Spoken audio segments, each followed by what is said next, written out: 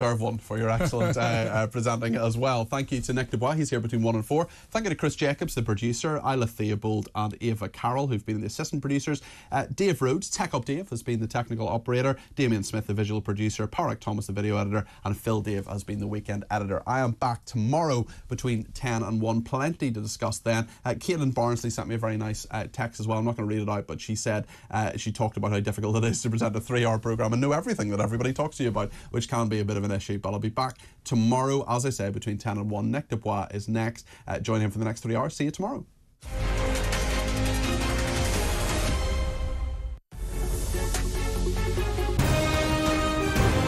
This is talkTV. Want to get to grips with the stories that really matter? To cut through the spin and the BS. Want unvarnished and fiery debate? Then join us for Crosstalk. 1 o'clock every weekday.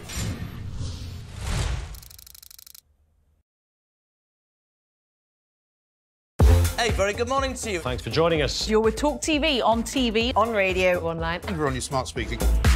Now, you ain't going to have an eve-it, me old Chinas, but a new report is calling for a new definition of cockney. All right, Jeremy, me old China. All right, Rosie, son. oi, oi, treacle. Having a conversation with a professional journalist, he chose to belittle her, diminish her, and use sexist language. I can't stand the word casual sexism. There's nothing casual about igniting and using kind of diminishing and belittling language about anyone, especially someone who's trying to do her job. When J.K. Rowling says, let's just be honest, that's all she's saying, let's just be honest.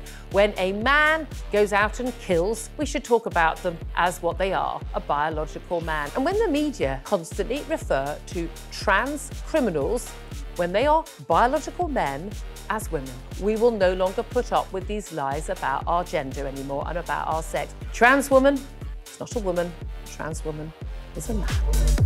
Lee would have to go much further than his statement. I mean, he did say that he spoke clumsily and he understood the Prime Minister's position, but I think he'd need to say that he'd got it wrong. That's robust. It's going to cause an argument. It's going to cause tension. But we've got to do it, because otherwise this country is going down the pan. Then I had a phone call this morning from Plymouth City Council, a lovely woman called Anna. And yeah, I've just received an email just saying that, yeah, I'm going to be getting a badge. Quite right too. Quite right too. It's that time again to get the violins out. That's right. Prince Harry has lost his bid for UK security after moaning he'd been singled out. You might as well be discussing an invasion of Daleks for all I really get this. but I am now on social media, having been dragged off my £8 Nokia, reluctantly kicking and screaming. I'm a huge hit on Instagram, as you probably know. One parent commented on a review of Peppa Pig that their daughter had begun to lash out since watching the show and added that Peppa is rude, bossy, a liar, tattletale and even more. Say it's not so. What are you doing? I'm just about to do it. Ooh! It's Carry On. What just happened? Whoa, listen.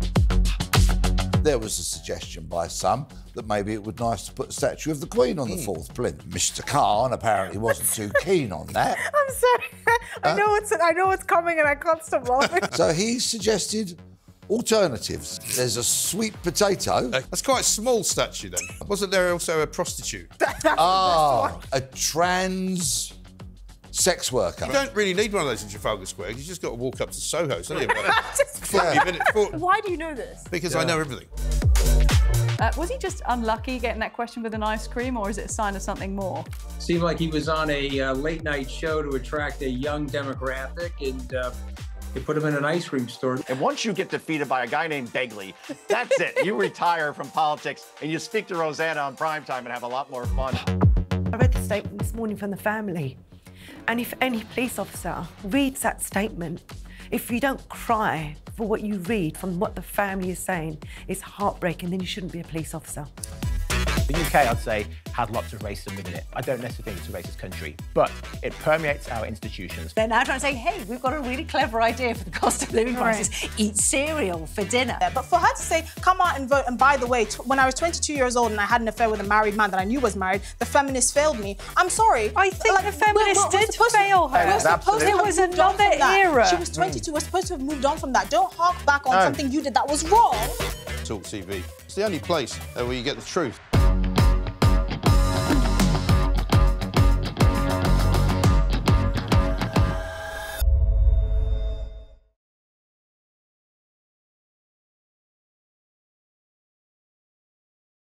roast of Margaret Thatcher. She said, you've got to watch. That was the woke that was 10 o'clock Saturday night with Lizzie Cundy, Henry Bolton, Pete Barnes, and of course the woke woman.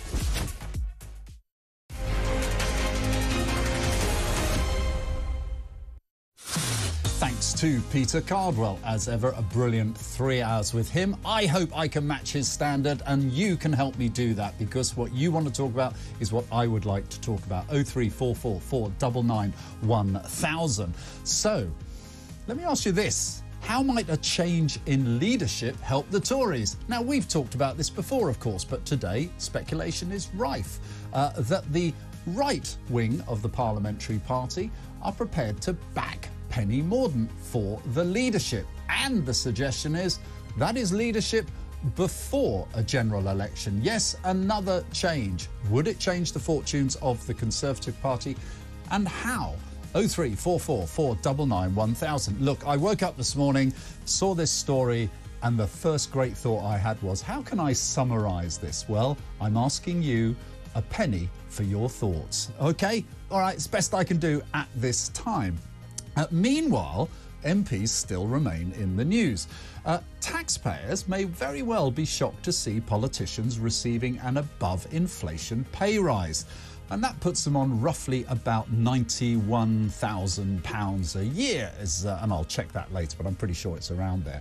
Now, this, of course, comes at a time when you and many others are struggling to make those household budgets stack up. But I'm going to put it to you. The MP's pay has actually always been far lower than the roles other MPs carry out in Western Europe. And frankly, we're playing catch-up.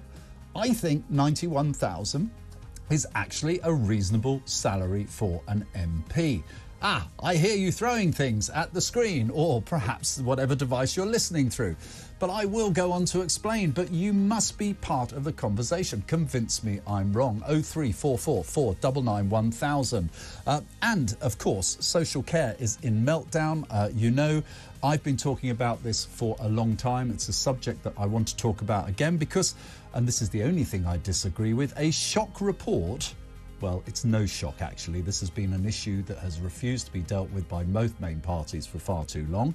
Oh, and the Liberal Democrats when they were in coalition government.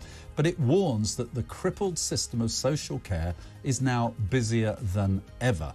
Now, it is absolutely true. And why am I bringing it up again? Is because I actually would like to hear your experiences. This is one of those issues that not many people really pay attention to unless it affects them. Well, I can tell you it's affected us. I'm absolutely appalled at how bad it is, but do you know what really gets me going more? Neither of the main parties, Labour or Conservative, have sought to address this in any significant detail. They are pushing it into the long grass again. Tell me your experiences with social care. Has it failed you? 0344 499 1000. And a police hotline. Sounds a good idea, doesn't it? You want to improve the standards of the police. The Metropolitan Police Commissioner says there's lots of people we've got to weed out. But actually, is it also open to abuse? And will it mean that a simple phone call puts more police officers onto suspension, possibly restricted duties? And we actually find it's months, sometimes years, before an issue is resolved. Is this just a gimmick to make things look like they're being done? All that and more, including my first guest who's with me now in the studio to review the top stories of the day and share opinions. Dr. Parth Patel, Senior Research Fellow, who leads work, and this is going to be interesting in the light of our conversation, on democracy and political reform at the Institute for Public Policy Research. Welcome. Hi, Nick. So, good to be here. Tell us, just to put it clearly for everyone else, the IPPR, as I'll keep referring to it, the Institute for Public Policy Research, what do they do? We're a progressive think tank, so we look to advance questions of justice within this country, whether that's social justice, economic fairness, environmental justice, democratic justice. And is it fair to say it's centre-left? Yes. OK, in terms of policy. How long has it been going? That's an excellent question for someone who works for the IPPR. I think it's since 88, late 80s. All right, so it rose in the middle of the Thatcher era, effectively, or actually towards the end of the Thatcher era. Yeah, it was the engine behind some of the thinking around New Labour. and was at least the source of a lot of the policy ideas during the Blair years. Well, it'd be very interesting if we're having a discussion that you then want to pick up path on, or have a challenge, or just raise with me. You can do that. 0344 499 1000. Remember, my question is: how might a change in leadership help the Tories? A penny for your thoughts. So, listen. Let me ask you that question. How might a change? I know I've got to stop laughing because I can't quite. How many prime ministers have we been through since the 19 election? We had Boris Johnson, then we had Liz Truss, and then we had Rishi Sunak. So it would be the fourth in 4 and a half years if they did change. Yeah, it's completely shambolic. Would it help? Well, seriously, be objective for a second. Could you see things have got bad for Sunak, haven't they? Nothing's moved the opinion polls, have they? No, and like the question is more about how much of that is to do with Sunak and how much of that is to do with the party, right? What we're seeing right now is, I mean, to put it simply, Nick, is a Conservative Party in total disarray. Well, I think you're being kind. It is. It's so weak that the various factions come in and out every week trying to sort of brief against one another. That is not a good place for the mainstream right-wing party of one of the oldest democracies in the world. That is quite a dangerous place, I would argue, and I have no idea how it maybe plays existential out. For them. Yeah. I'm not sure it's dangerous for the country anymore because we're coming up so close to an election. So I would argue it's more an existential threat for the Conservatives. But let me just pin you down. Would you sit there and think, if there's a leadership election, this is just making it worse, or actually it could make it better for them if someone like Penny Mordaunt was to be anointed, because there wouldn't be a members' vote. You wouldn't have time. Yeah, to be honest, I don't think it makes that much of a difference. Okay. As you say, we're having an election in less than a year. We constantly gossip about when that is. By the time you've gotten through the process of replacing Rishi Sunak with a different Conservative MP, it's the logic. So it's more like, it's even in an age of presidential prime ministers, it's more like moving the deck chairs around on the Titanic. It is, to be frank, inward looking. Okay, right? It's the party is so out of touch with where the country is at. We've got major I am going to take you up on challenges. that. I'm not going to let you just get away with everything. Yeah, well, but listen to me, Nick. Well, before I listen to you, we've got someone who's just called in who's going to answer this question as well, and then I promise I'll come back to you. You're here as our guest. David in Glasgow, you'd like to talk about Penny Mordaunt? Yes, good afternoon, everybody. I hope you're all well. Lovely to hear from you. Thank you for calling and kicking us off. Good. An effective leader, i.e. Penny Morgan, would only be as good as an effective policy. Right. I think Penny Morgan as an individual, I think, would be a bit more down to earth, a bit more efficient in the delivery, a bit more realistic, but it has to be tied in with effective policies. And what would you think? Give me your number one or two effective policies. What would you see that those areas being in? Prime example is I couldn't believe it when I seen it, when I heard it in the news, of electric ambulances. Oh yes. That's no solution at all. We have to, in this country, be brave and bold. I think we have to grab the hydrogen solution and drive that forward. Imagine the world that we could live in if hospitals were powered by hydrogen and the hydrogen powered the ambulances. Now, Penny Morgan, could she deliver that? If she did, she would get my vote. Okay, second issue? What else troubles you? When you go in that voting box, what will you be thinking of? I think the second issue is really down to the economy. We have to look at, we've been through a couple of years where it's been very difficult for economy-wise, so policies have to be driven towards those in the lower end of the income spectrum. Why don't we in this country have a radical look at income tax and the council tax and try and come up with a system that's more fair? Raising income tax thresholds maybe to £20,000? Take a lot of people out on the lower end of the scale who are working? Why don't we introduce what they've done in Scotland as a bottom tier income tax bracket? You pay, what is it, 19%? That's right. Okay, hang on there, David. Let's bring Parth in.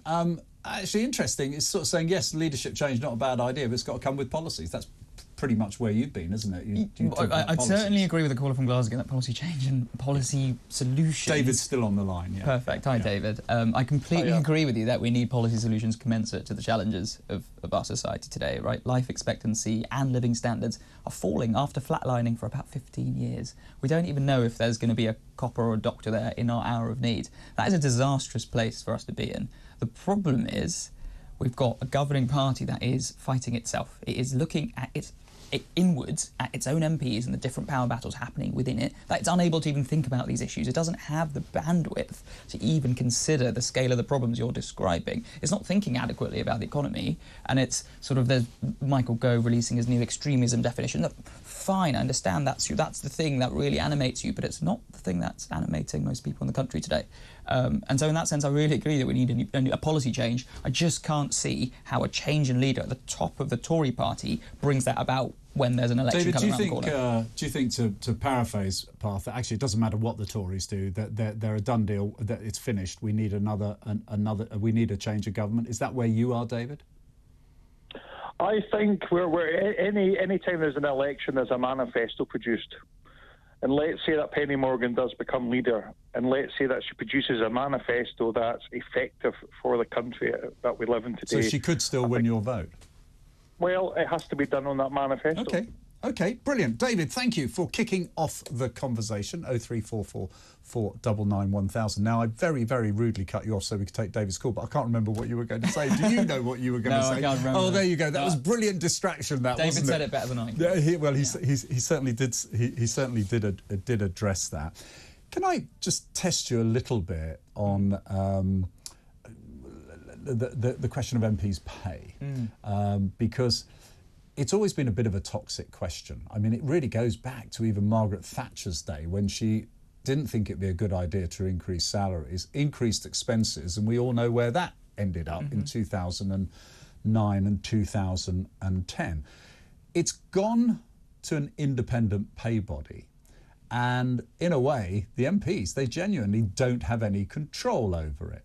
So are you happy to pay our MPs what is a significant amount of money, £91,000, I think it is, this new pay rise will be, which includes a pay rise above inflation? Are you comfortable with that level for our MPs?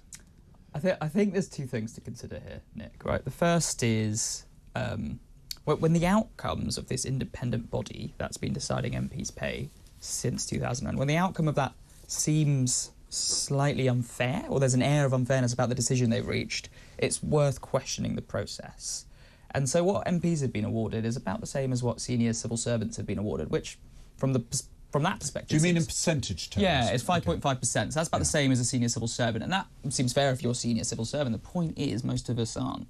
People in this country in general don't make... But should that matter? It matters for this reason, for two reasons, actually. The first is most people in this country have seen a real squeeze in their spending power over the past years, like maybe one of the biggest squeezes in recent history. And so that is a reason as to why they might feel this is unfair. But the second thing, and this is a really important point, I think, is that your experience of the world shapes your view of it. That matters for MPs more than most people because they make decisions on all of our behalves. And so if their experience of the inflation crisis, their experience of the cost of living crisis is so different to the experience of most people listening to this. But doesn't that... I mean, that affects their decisions. A really, really important point you're making, and I'm not saying that with too big a but, but I would say, someone like me, I went into Parliament at the age of 50. I knew what it was like to be very short of money. I knew what it was like to face pressures of cost of living. I knew what it was like to be unemployed and come out of college and have no prospect of getting a job. Isn't it the life experiences that shape us on our journey to Parliament that should be, you know, of more importance necessarily than the pay they get? Completely agree with that. And that's when the pay question becomes relevant again, because if £91,000, right, is that too much? The answer to that basically depends on who you think we need more of in Parliament, right? So if you think we need more lawyers and more management consultants, which and more executives. There's room for them, but I don't think we need more of them. Well, then you need a salary that's competitive with those jobs, right? But if you think we need maybe we need more teachers or care workers or cab drivers, well then you don't need to make the pay higher than 91,000. If anything, it's disadvantaging people from those backgrounds because you're encouraging more lawyers to come in. We don't need people with backgrounds of Rishi Sunak, I would argue, in Parliament, but probably have enough of them. And we've seen a rise in people with those kinds of backgrounds. I think the important thing is the spread there. Yeah. So I've always believed that, you know, it should be the spread of both backgrounds, experiences, work, you know, wherever it kind of came from. I mean, in many ways, to me, that is what makes a better Parliament, so people can stand up and say, "Oi, guys, you got this wrong." Listen, we've obviously... I think we completely agree on that, Nick. You know, I know, but the spread today that is doesn't wrong. mean I've gone centre-left, OK, just to be clear about that, like most of the production team. Let's go to Chris in Hereford. Hello, Chris. Hi. Hello. Welcome. How are you, all right? I'm very, very well, Chris. I wanted to get your call in before the break, so fire away. Right, it's basically about Penny Mordaunt. I think they should put Penny Mordaunt as leader of the Conservative Party. They've tried everybody else. They tried Sunak. They tried Truss. They tried everybody else. And I think she'll be a very good leader of the Conservative Party because she'll grab the party by the scruff of the neck, and I think she's a really good speaker. And she'll get my vote. I'm not going to vote Conservative next. Well, if Penny Mordaunt's made leader, I will vote Conservative next in general election. If not, I will not. They will not get my vote. Chris, that's really, really interesting call. You obviously feel very strongly about that. Just let me give some context. Is it anyone but Sunak for you, or is there anyone else, or is it actually no? I like the idea of Penny. That's good. That's it for me. I think Penny's has had a lot of bad press, and what David Cross said about her as being lazy and all that. Yes, I interviewed her about that on this station, actually. Yeah. And the opinion polls are absolutely diabolical. The Conservative Party have got nothing to lose. They just might as well just... I think it's too late now, but she'd be good. I think she'll be good as a leader of opposition as well. Chris, next time I see Penny, I'll tell her that Chris in Hereford is up for that. Really interesting thoughts. Please keep them coming in. I'm asking, how might a change in leadership help the Tories? Coming up, I also see, hopefully we'll be talking to someone in Germany about MP's pay, which I think will bring us round to the conversation coming up after the break. You can join this conversation on these subjects and more. Have you experienced how just awful our social care is in this country? And I'm not belittling the efforts of those working in it, OK? I'm talking about the difficulty of having even being able to find somewhere, of getting any support for it, or actually even now, just finding the right care for the right relative. It's actually a baby boomer problem. Many people of my age have parents living way beyond we thought they would, and there is a price to pay, financial and emotional. How difficult has it been for you? 0344 499 1000.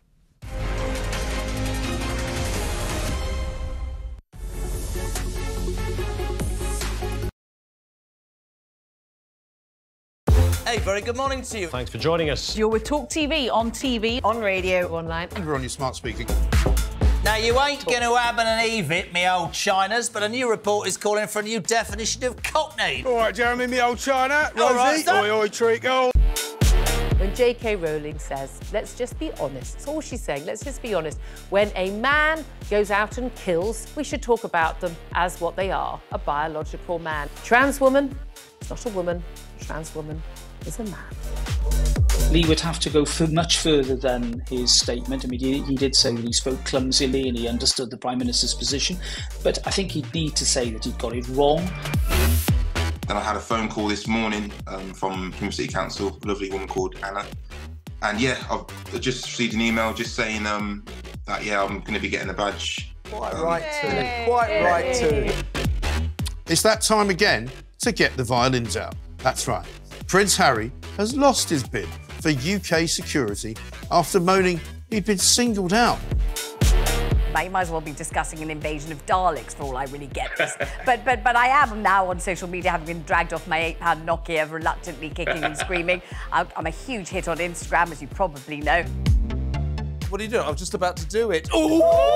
It's carry on. What just happened? Whoa, listen. There was a suggestion by some that maybe it would be nice to put a statue of the Queen on the fourth plinth. Mr. Khan apparently wasn't too keen on that. I'm sorry.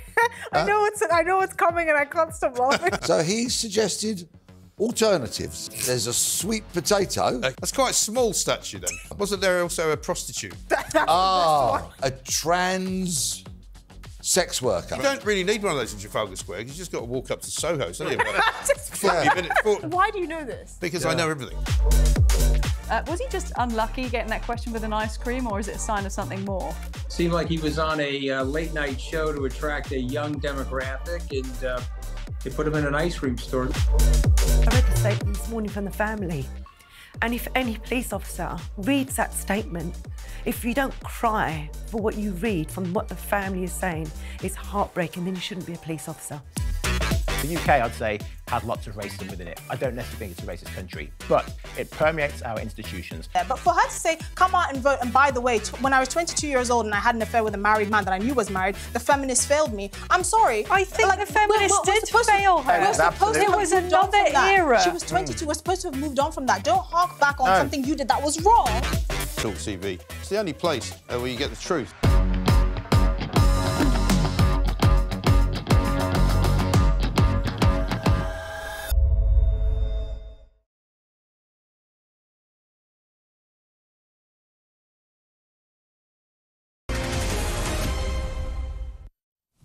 Welcome back, and it certainly has got you talking. I'm grateful for that. You make this show what it is, and you make it fun. How might a change in leadership help the Tories? 0344 499 1000. Already had calls on that subject.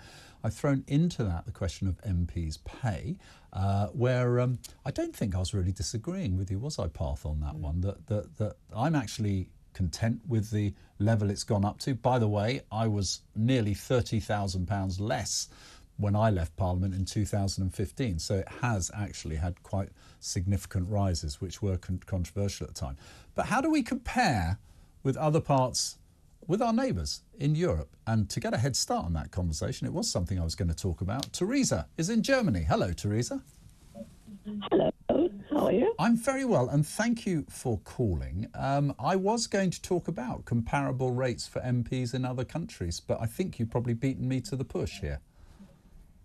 Yes, I looked it up, and it's like comparing apples to oranges.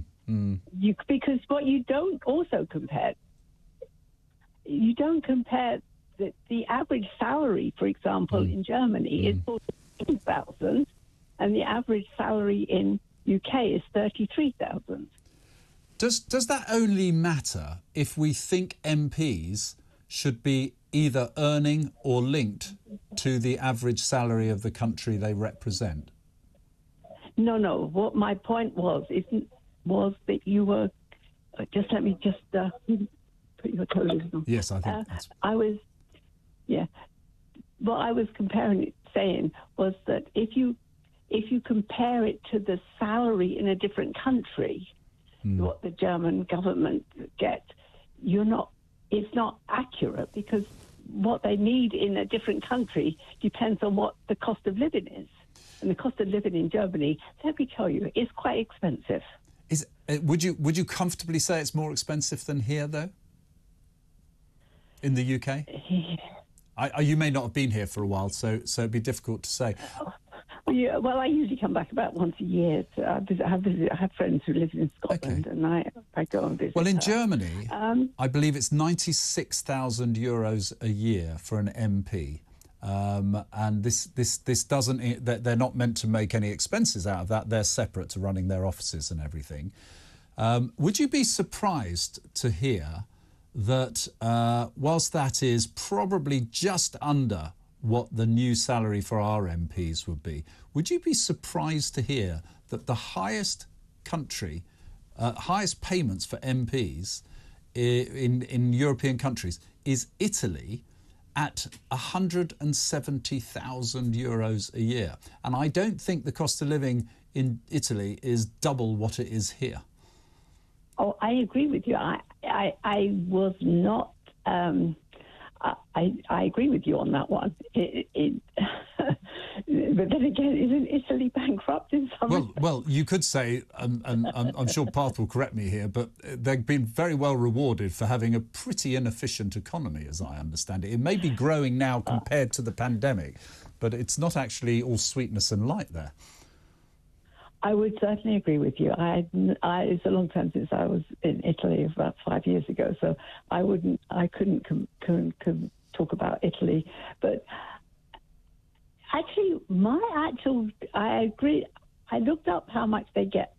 The German government, the German Bundesrat politicians get 10,000 and something a month. Yes. And then I multiplied by that by 12. So it's more than I said.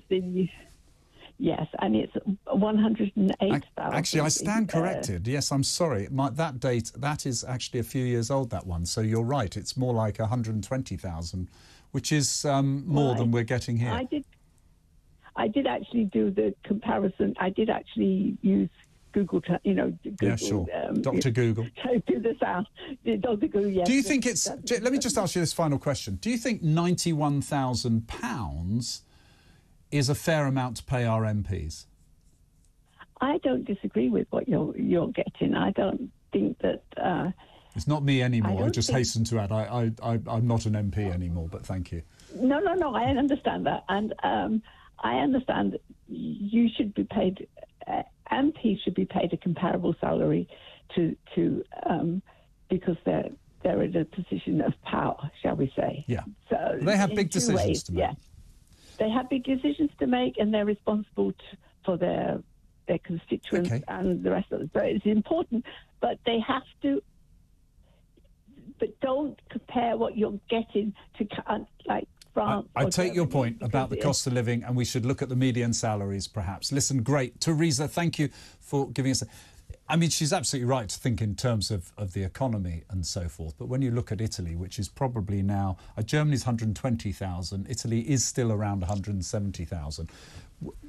And we're only playing catch-up to... Well, we're well behind, aren't we? I just get this sense 91,000 is fair. No one is agreeing with me, I have to say, who's texting us. What is it about MPs that attracts so much criticism that leads people to think they should, as Barry says here, they should hang their heads in shame at the very idea, and that others are saying it doesn't matter how many you pay, whatever you pay an MP, you're still not going to get the sort of calibre or representation you deserve. It's a general downer on MPs. It's not good for democracy, is it? No, it's definitely not good for democracy, but it's understandable. You know, people are so disappointed, both with the quality of governance that they've experienced in this country since, sort of, let's say, the past 20 years, but also the quality of representation. People feel that MPs and parties have drifted away from them in the views they represent, the communities they sit in, and they're right to do so. That you can literally see that in the data, and so that's what's motivating this sentiment. In terms of the money question, I think it's genuinely just a bit arbitrary to compare it to another European nation. You can compare it to France, where but it's we do with lower. everything else. If I was in here telling you doctors don't deserve any more money, you'd probably say, but look at what they're getting in Australia, look what they're getting in France. They can go and do that, can't they? So I would say the way to set wages is to work out who you want to drive into the job.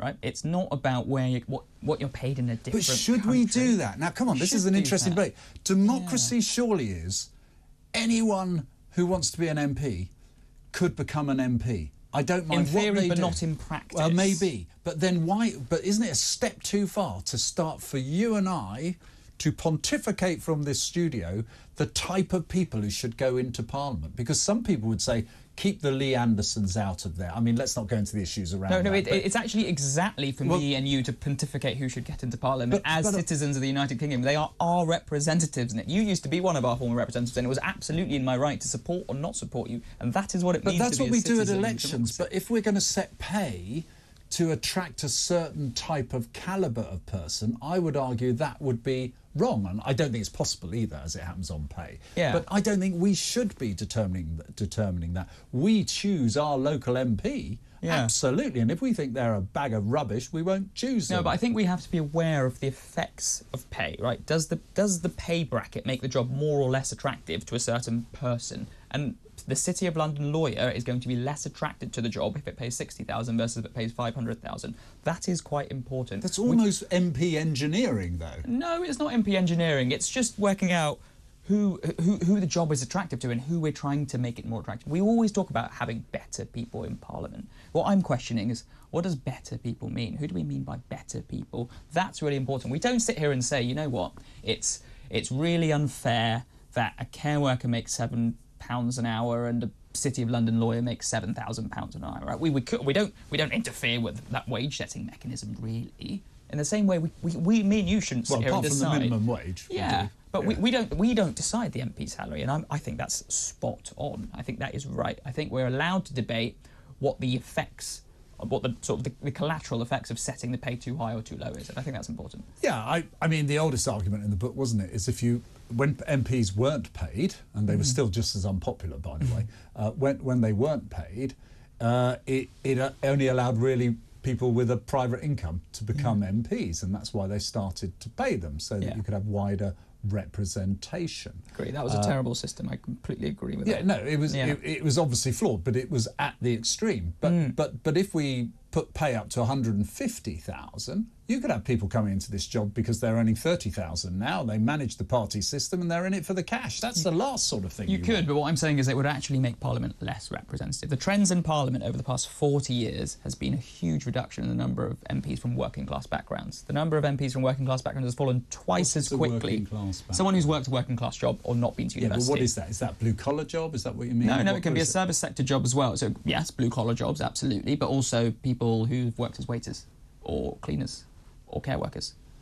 In general, what you might think, what you might think is a working class job is generally a working class job, and that's quite important because what we've seen is a rise in the number of people coming from super professionalised backgrounds and a rise in the number of people coming from business backgrounds. No bad thing, but a real sharp drop in the number of people coming from working class. It's a fascinating conversation. I won't go on and on about it because apart from anything else, I've got to bring in some breaking news. But I would like to hear your views as well about pay. I think Parth is raising some really interesting influences, points about how does it influence people coming into Parliament. Are you getting the right sort of Parliament you need? I will say this. I was in Hartlepool for 2 days on another broadcast thing that I was doing. And the one message that came out when I was asking, it wasn't policy people were talking to me about. They were saying they wanted someone who would fight for their area and they could trust. It was the type of person, not necessarily the policy, which I thought was very interesting. Now, just an update on an earlier story. Tesco are now experiencing, Tesco, not Sainsbury's, are now experiencing online issues following on from those that happened to Sainsbury's this morning. It's not known if the two issues are related, and I'll bring you more about that as we get it here on talkTV. The suggestion I would read into that would be, actually, is there some sort of hack going on? Now, I haven't yet got to the point I'm going to blame the Russians, but it does actually make you think what is going wrong if suddenly two supermarkets doesn't quite stack up, that does it? It's quite interesting. Can we just stick with one other subject in Parliament before I take another call? It's been suggested that MPs who are accused, basically, of a wrongdoing, I'm trying to keep it as vague as possible, this is in the Express today, could, and not charged, so they haven't necessarily been charged with an offence, would be banned from the House of Commons, adjudicated by a committee as to whether the claim is sufficient to do that, not charged, just actually been accused of doing something wrong, until the matter is resolved, either charges not laid forth or charges laid and goes to court. As a Democrat, I'm a bit torn on this because suddenly an allegation could have come in against me saying, I don't know, I stole this, I mugged someone or I've done something quite despicable, could be a sexual offence or something like that. And I'm immediately banned, even though charges aren't brought against me. And we've kind of seen this with investigations going on with MPs, and they haven't been able to represent their constituents and are cleared months later, years later. I think Andrew Rossendale is one. I know he's been cleared of all charges. Yeah, it's a really tricky issue. And the fact that we've defined it so ambiguously makes it quite hard to make a clear call, right? There's two things that I think are important to remember. First of all, MPs should be subject to the same standards and laws that the rest of us are, the basic rule of law. So innocent until proven guilty is important. And is it safe for them to be in their workplace? And are there risks to people or colleagues or others in their workplace? For example, let's take a teacher, and there's an allegation of a teacher having of some kind of abuse, right? Would you still let the teacher go into school around children or not? Is a good question, right? I think MPs should be held to the same standards. Sometimes the answer is yes, because the allegation is not relevant, and sometimes it's no. And we make those decisions, whether you're a teacher or a doctor or a nurse, people that work with people. They could then bring another teacher in to cover that teacher. Yeah. We don't have an ability to bring another MP in. There's no cover MP, is there? And it's that representation point. Because what then really happens is they either try and work behind the scene, but they can't be in Parliament. They can't ask the questions. They can't effectively do their job. Yeah. I think that's what slightly... I don't know what the answer is. No, it's tricky. But I would have thought it's so unique that they literally are denying their constituency representation. And that I think, more than anything else, is what troubles me. Yeah, and there are ways around that, right? You can ban the MP who is potentially a risk to other people in Parliament, but still give them a voice in Parliament while investigations are underway. I think that's certainly possible. We do that with MPs who've recently had children, for example. So that's not out of the question. Well, I think it is they could important. ask questions remotely from home or something like that. It's a big ask, I must say. Yeah, but we have to remember that there has been almost a litany of scandals in Parliament in recent years. You're quite young. To be honest, I could go back to harassment. like the 70s and I remember. That doesn't make it acceptable. No. But it's almost, your implication there was, it's just this shoddy lot at the moment. No, that wasn't my implication. Okay, no. I'm just saying that it's clearly become an issue that people are more aware of, and it is absolutely right we act on it. Parliament needs to be a fair and safe workplace, and at the moment it's not. OK, afterwards, let's talk social care. You can join the conversation, 0344 499 1000.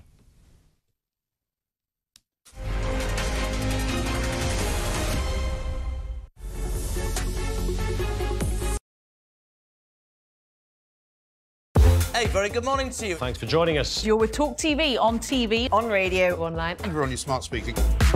Now, you ain't going to have an Evit, me old Chinas, but a new report is calling for a new definition of cockney. All right, Jeremy, me old China. All right, Rosie, oi, treacle. When J.K. Rowling says, let's just be honest, that's all she's saying, let's just be honest. When a man goes out and kills, we should talk about them as what they are, a biological man. Trans woman, it's not a woman. Trans woman is a man. Lee would have to go much further than his statement. I mean, he did say that he spoke clumsily and he understood the Prime Minister's position, but I think he'd need to say that he'd got it wrong. Then I had a phone call this morning from Plymouth City Council, a lovely woman called Anna. And yeah, I've just received an email just saying that, I'm going to be getting a badge. Quite right too. It's that time again to get the violins out. That's right. Prince Harry has lost his bid for UK security after moaning he'd been singled out. They might as well be discussing an invasion of Daleks for all I really get this.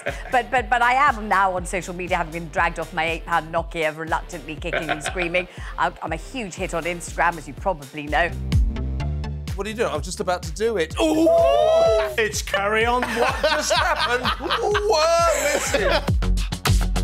There was a suggestion by some that maybe it would be nice to put a statue of the Queen on the fourth plinth. Mr. Khan apparently wasn't too keen on that. I'm sorry.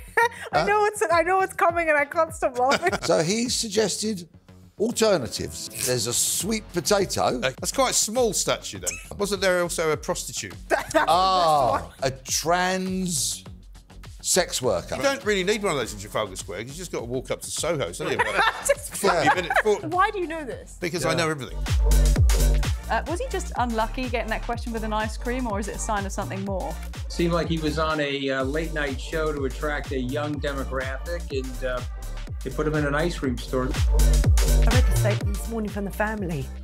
And if any police officer reads that statement, if you don't cry for what you read from what the family is saying, it's heartbreaking, then you shouldn't be a police officer. The UK, I'd say, has lots of racism within it. I don't necessarily think it's a racist country, but it permeates our institutions. Yeah, but for her to say, come out and vote, and by the way, when I was 22 years old and I had an affair with a married man that I knew was married, the feminists failed me. I'm sorry. I think the feminists did fail her. It was another era. She was 22. We're supposed to have moved on from that. Don't hark back on something you did that was wrong. talkTV. It's the only place where you get the truth.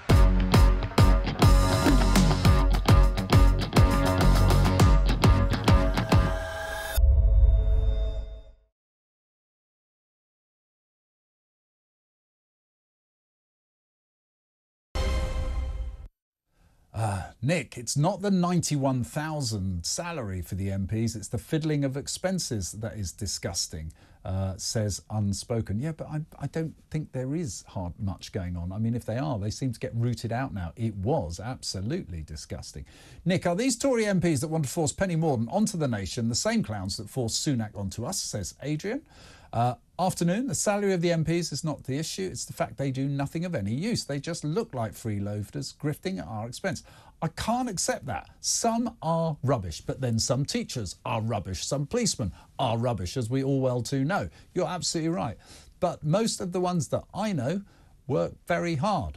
Now, that may or may not be linked to salary, but this generalisation, I honestly don't think it actually wins the argument. Particularly when it comes to pay. Hi, Nick. People struggling with the cost of living crisis. Why should MPs get a pay rise when the voters don't get one? It's greed, says Andy in Wiltshire. But Andy, this is what the public wanted, an independent pay body for MPs, and it's taken their salary from 65,000 up to about 91,000. MPs can't reject it, even if they wanted to. They might be able to give it to charity, but that's it. Karen, how will a change of leadership help the Tories? It won't. We have had enough. You were part of the problem. Hang your weak head in shame. I think that's me, really. I'm not quite sure I'm part of the problem there. You'll have to explain that to me. I left Parliament in 2015. If performance-related pay was given to MPs, they would all be living on the streets, says Karen. So I don't think I was part of the problem there, but I'm happy to have you call in, Karen, 0344 499 1000. My big question, how might a change in leadership help the Tories? 0344 499 1000. Let's talk social care. OK. Both parties, you would have thought they'd be talking about it. It's blocking up our hospitals. Quality of life for people is absolutely dreadful. It's draining people of my generation, certainly, up to 1,500 quid a week to pay for a care home. It's a place that's in crisis, and we also are paying some of the lowest salaries in the country to the people we're entrusting our older people to. I mean, it's bonkers. What's gone wrong and what could be done realistically from your perspective? Yeah, I couldn't agree more with every single thing you just said there, Nick. It is a catastrophe, and there are two causes, I think. One is our society is changing. Mm-hmm. In general, we're getting older, we're getting sicker. Propped up by pills, keeping us alive, perhaps when in the past it wouldn't have done. I mean, that sounds awful, but...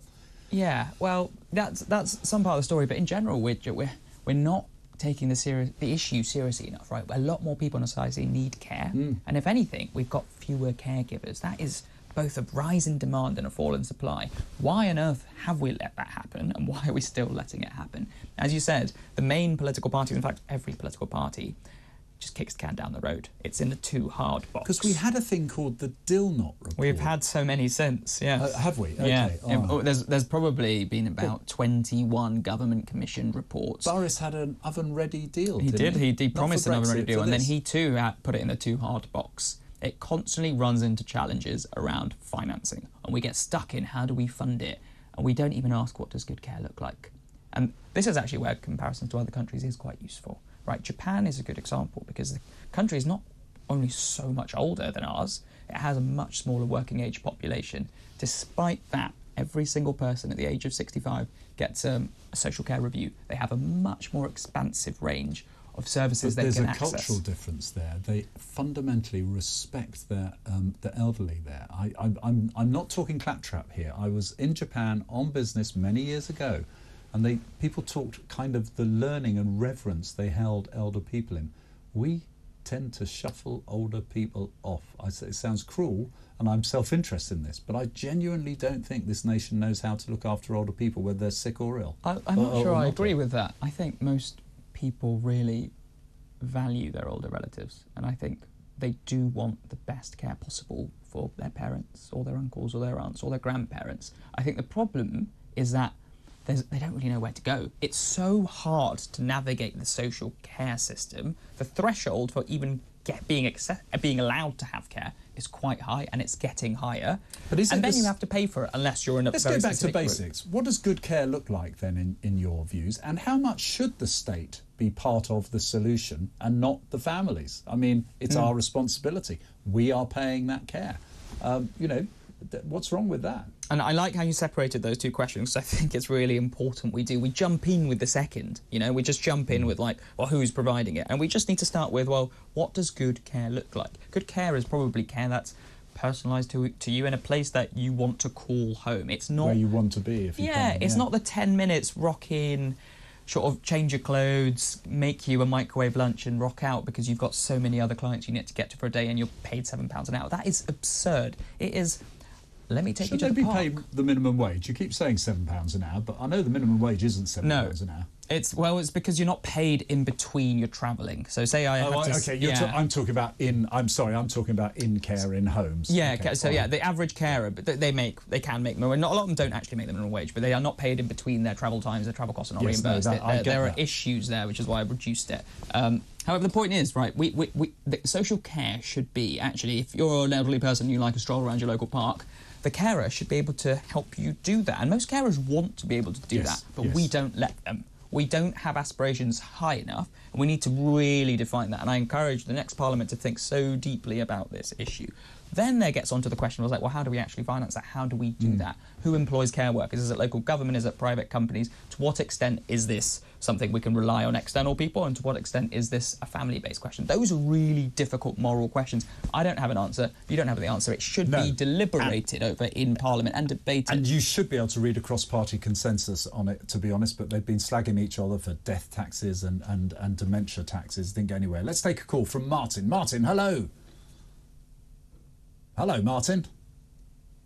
Can Martin hear? Has he gone? OK, let's try Terry in Dover. Hello, Terry.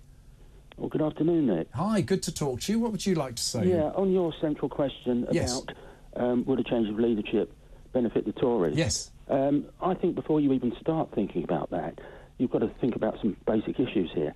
Apparently, you can confirm this, there are 40% of people undecided, OK, in opinion polls. That would probably make up this 20-25% deficit to possibly bring them back to level. I think most of those people will probably veer towards Conservatives. The trouble is, Nick, the Tories are not going to win going right wing, are they? They've got to try and go one nation, because young people now, most of them, are voting socialist or anti-capitalist. How do you win those back? You can make a housing offer to them, and if you reduce income tax, then they'll say, oh, well, no, we should spend more on public services. So it's very, very difficult to... Terry, hold on a second, because I want to put this point to Parth. It is interesting. I think there has been this sizable shift in public opinion, not necessarily all the people who tune in and listen and watch here, but actually people seem to want to spend more on public services. I have a real problem with that because I think the money's spent really badly. But is that true, Parth? That's spot on, yeah. The polling data for quite some time now has shown a majority in this country would prefer we spend more on public services, even if that means people pay more taxes. And that's a real big shift from, let's say, 2 or 3 decades ago. The politicians have not picked it up. They were almost looking at it and ignoring it. And that's another democratic deficit. Because there's a huge amount of people will now be shouting at me and you saying they're spending the money really badly. And that, I think, is true as well. And that's our taxes that have been spent in a very bad way when I think about it. Of course, public services could be better spending money. Of course, every government could be better spending money. And that is a question that is absolutely worth asking. But just better spending the amount of money already available isn't enough if we want to deliver a solution to social care, for example. And we need to have those hard questions. The problem is no one in Parliament or no politician of any party wants to bring up those questions. And we're all going to be paying more tax after the election, despite what they tell you. That's my view. Terry, the politicians aren't grown up to have the conversation you want, basically, though.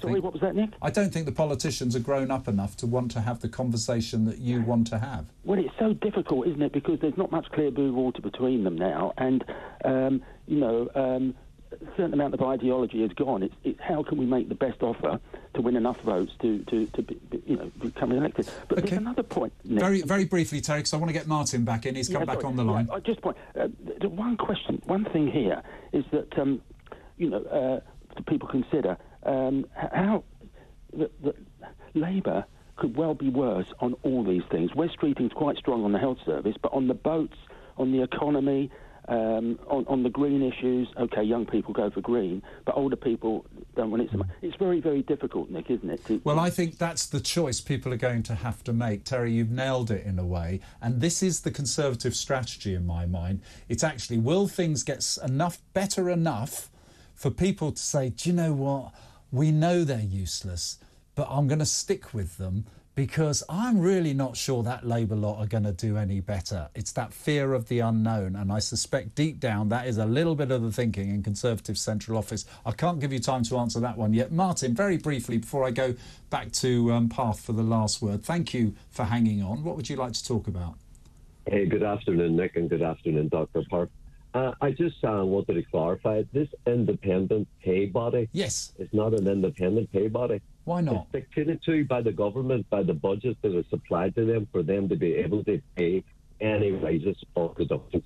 And that doesn't apply to the same independent body when it comes to MPs, because MPs dictate their own budget for their own pay, the same way they do for any other pay raise for any other part of the public sector. That's unfair. And where is the accountability? We get paid as normal people to provide a service, whichever aspect of employment we're in. MPs don't have that.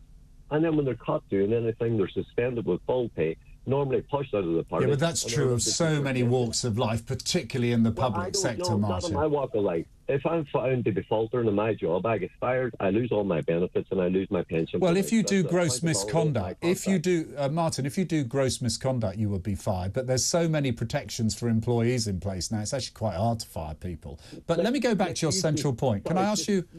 You just stated there now, they're absolutely useless, that we've no... Why are we paying for useless people?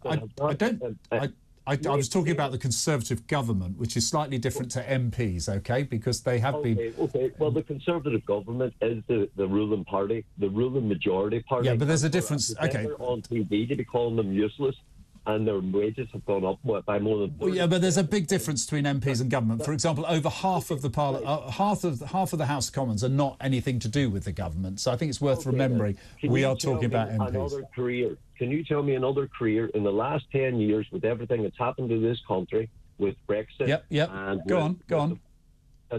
Somebody's salary's gone up by over 30%. Yeah, probably hospital chief executives is a good one. Martin, you raise a really good point. I'm going to give Parth a chance to come back on that. Thank you.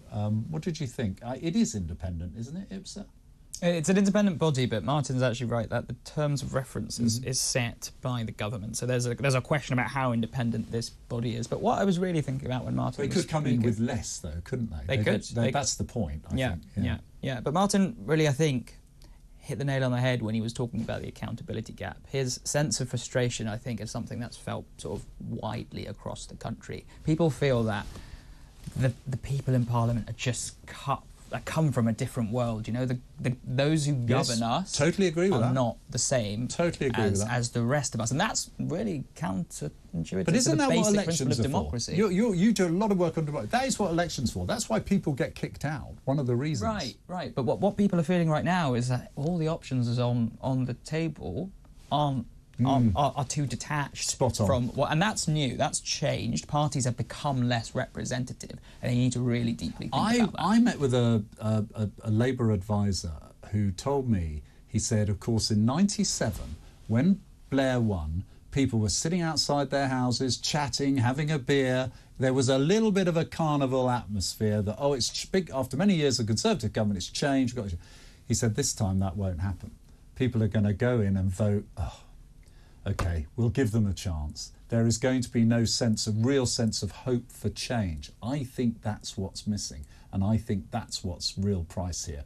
People vote for hope normally. I think they're going to vote this time, but not necessarily in the belief that hope will be paid off. Yeah, and people have lost the belief that the future is susceptible to sort of their influence. And that's a dangerous place for democracy. I suspect the election coming up will have a low turnout. Are you going to be busy between now and the election? I will be busy. Got lots of policy papers coming out. I do hope people turn up to vote, but I think the signs from what I'm seeing so far is it's going to be a very low turnout election.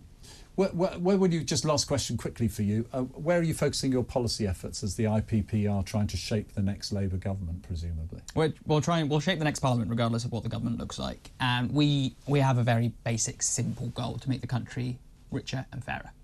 We strive towards prosperity and justice. But it's the means of getting there that everyone will debate, of course. Right, and we need to rethink our economy.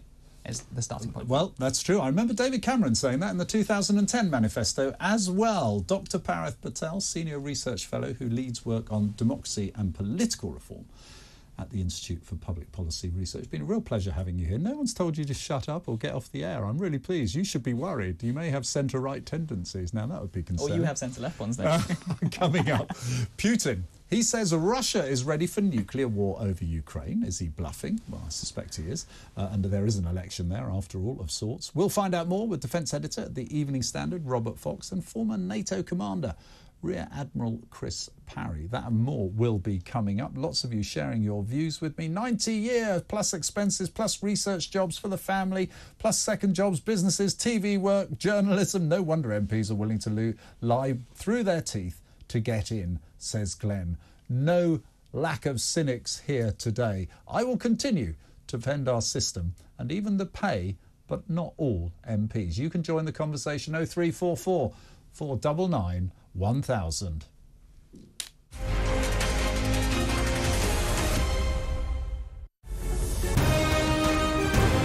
This is talkTV. For the news that matters, for the opinions that matter, for the stories that matter. Find me, Vanessa Feltz, every weekday at 4 p.m, only on Talk, on TV, on radio, online, and on your smart speaker. Hey, very good morning to you. Thanks for joining us. You're with talkTV, on radio, online. And we're on your smart speaker. Now, you ain't going to ab and eve it, me old Chinas, but a new report is calling for a new definition of cockney. All right, Jeremy, me old China. Rosie, All right, oi, oi, treacle. When J.K. Rowling says, let's just be honest, that's all she's saying, let's just be honest. When a man goes out and kills, we should talk about them as what they are, a biological man. Trans woman, it's not a woman. Trans woman is a man. Lee would have to go much further than his statement. I mean, he did say that he spoke clumsily and he understood the Prime Minister's position, but I think he'd need to say that he'd got it wrong. Then I had a phone call this morning from Plymouth City Council, a lovely woman called Anna. And yeah, I've just received an email just saying that, yeah, I'm going to be getting a badge. Quite right too. Quite right too. It's that time again to get the violins out. That's right. Prince Harry has lost his bid for UK security after moaning he'd been singled out. I might as well be discussing an invasion of Daleks for all I really get this. but I am now on social media, having been dragged off my £8 Nokia, reluctantly kicking and screaming. I'm a huge hit on Instagram, as you probably know. What are you doing? I was just about to do it. Ooh! It's carry on. What just happened? Whoa, listen. There was a suggestion by some that maybe it would be nice to put a statue of the Queen on the fourth plinth. Mr. Khan apparently wasn't too keen on that. I'm sorry. I know it's coming and I can't stop laughing. So he suggested alternatives. There's a sweet potato. That's quite a small statue then. Wasn't there also a prostitute? A trans sex worker. You don't really need one of those in Trafalgar Square. You just got to walk up to Soho. It's only about 40 minutes. Why do you know this? Because I know everything. Was he just unlucky getting that question with an ice cream, or is it a sign of something more? Seemed like he was on a late-night show to attract a young demographic, and they put him in an ice cream store. I read the statement this morning from the family. And if any police officer reads that statement, if you don't cry for what you read from what the family is saying, it's heartbreaking, then you shouldn't be a police officer. The UK, I'd say, has lots of racism within it. I don't necessarily think it's a racist country, but it permeates our institutions. Yeah, but for her to say, come out and vote, and by the way, when I was 22 years old and I had an affair with a married man that I knew was married, the feminists failed me. I'm sorry. I think the feminists did fail her. It was another era. She was 22. We're supposed to have moved on from that. Don't hark back on something you did that was wrong. talkTV. It's the only place where you get the truth.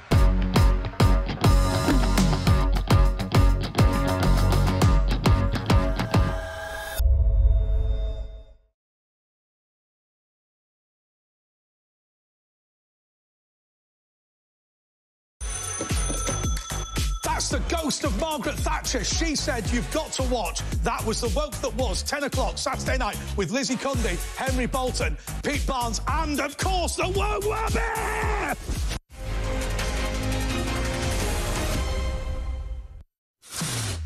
Welcome back. My main question, how might a change in leadership help the Tories? 0344 499 1000. I'm asking a penny for your thoughts, and we'll be talking about that throughout the show, of course. A couple of messages in before I go to Putin and Russia on social care, and I'm really grateful for these messages, so thank you for sending them in. My mother had a stroke 3 years ago and has been residing in a nursing home ever since. She's now very disabled, cannot communicate at all, and had quite bad brain damage, doubly incontinent, basically in quite a state. However, continuing healthcare decided she is not poorly enough for them to pay for her continuing care, and at the moment costs her just under £6,000 a month. So far, she has to spend nearly £200,000 on her care. She had to sell her house to pay for this. That is all the money she had in the world. I just don't understand how this is even deemed remotely fair. Boris said he had an answer and kept it. However, they didn't keep their promises. Nobody keeps their promises, and it's us poor working class suckers. Then I'm really sorry, the message disappears after that, and I can't see who sent that. But listen, if you do want to call, please do. 0344 499 1000. I have another message from Sarah there, which I'll also read later. Now, Vladimir Putin, that great Democrat who's having elections this weekend, yes, I'm being sarcastic, told the West on Wednesday that Russia was technically ready for nuclear war, and that if the US sent troops to the Ukraine, it would be considered a significant escalation of the conflict. I'm very pleased to say we're going to talk to someone who will know and be, shall we say, perhaps in the mind of what's going on there. Robert Fox, defence editor at the Evening Standard. I nearly said, Robert, you'd be in the mind of Putin, but that, I think, is a stretch too far and would be unfair to you. Welcome. Hello. Thank you very much for joining me. When this threat was made, we obviously heard a lot about it. What's behind this? Is it tough talking pre-election stuff, saber rattling that we've come to use, or should we take it seriously? Should we be worried? Well, ever since the conflict really began, particularly after the in and around the invasion of Ukraine in February 2022, the nuclear element has come up, and there is no doubt about it that Putin thinks of this because it's part of his offer as a big, powerful imperial czarist figure. This is what he is recreating, modelled partly on the Tsars, partly on Stalin, is a new imperium of Russia. Now down to the practicalities, the tactical practicalities, and Chris will probably be better informed about this.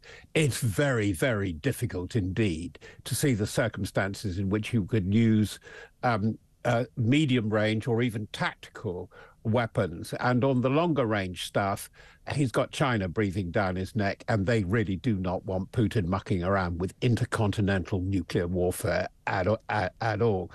So there is something in it. There is some real political thought behind it. And by the way, with the election, we have to watch or listen very carefully as to what he's going to say afterwards, because I think he may be going to say an awful lot, which is going to put us on our mettle.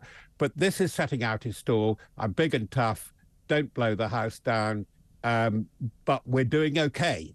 That's the other message. We're doing okay after some setbacks in Ukraine, although I must say I find it very difficult to conceive of Bakhmut and then now Avdiivka, which the Ukrainians have given up as huge strategic victories. No, they are in some ways unnecessary and very, very bloody battles for both sides.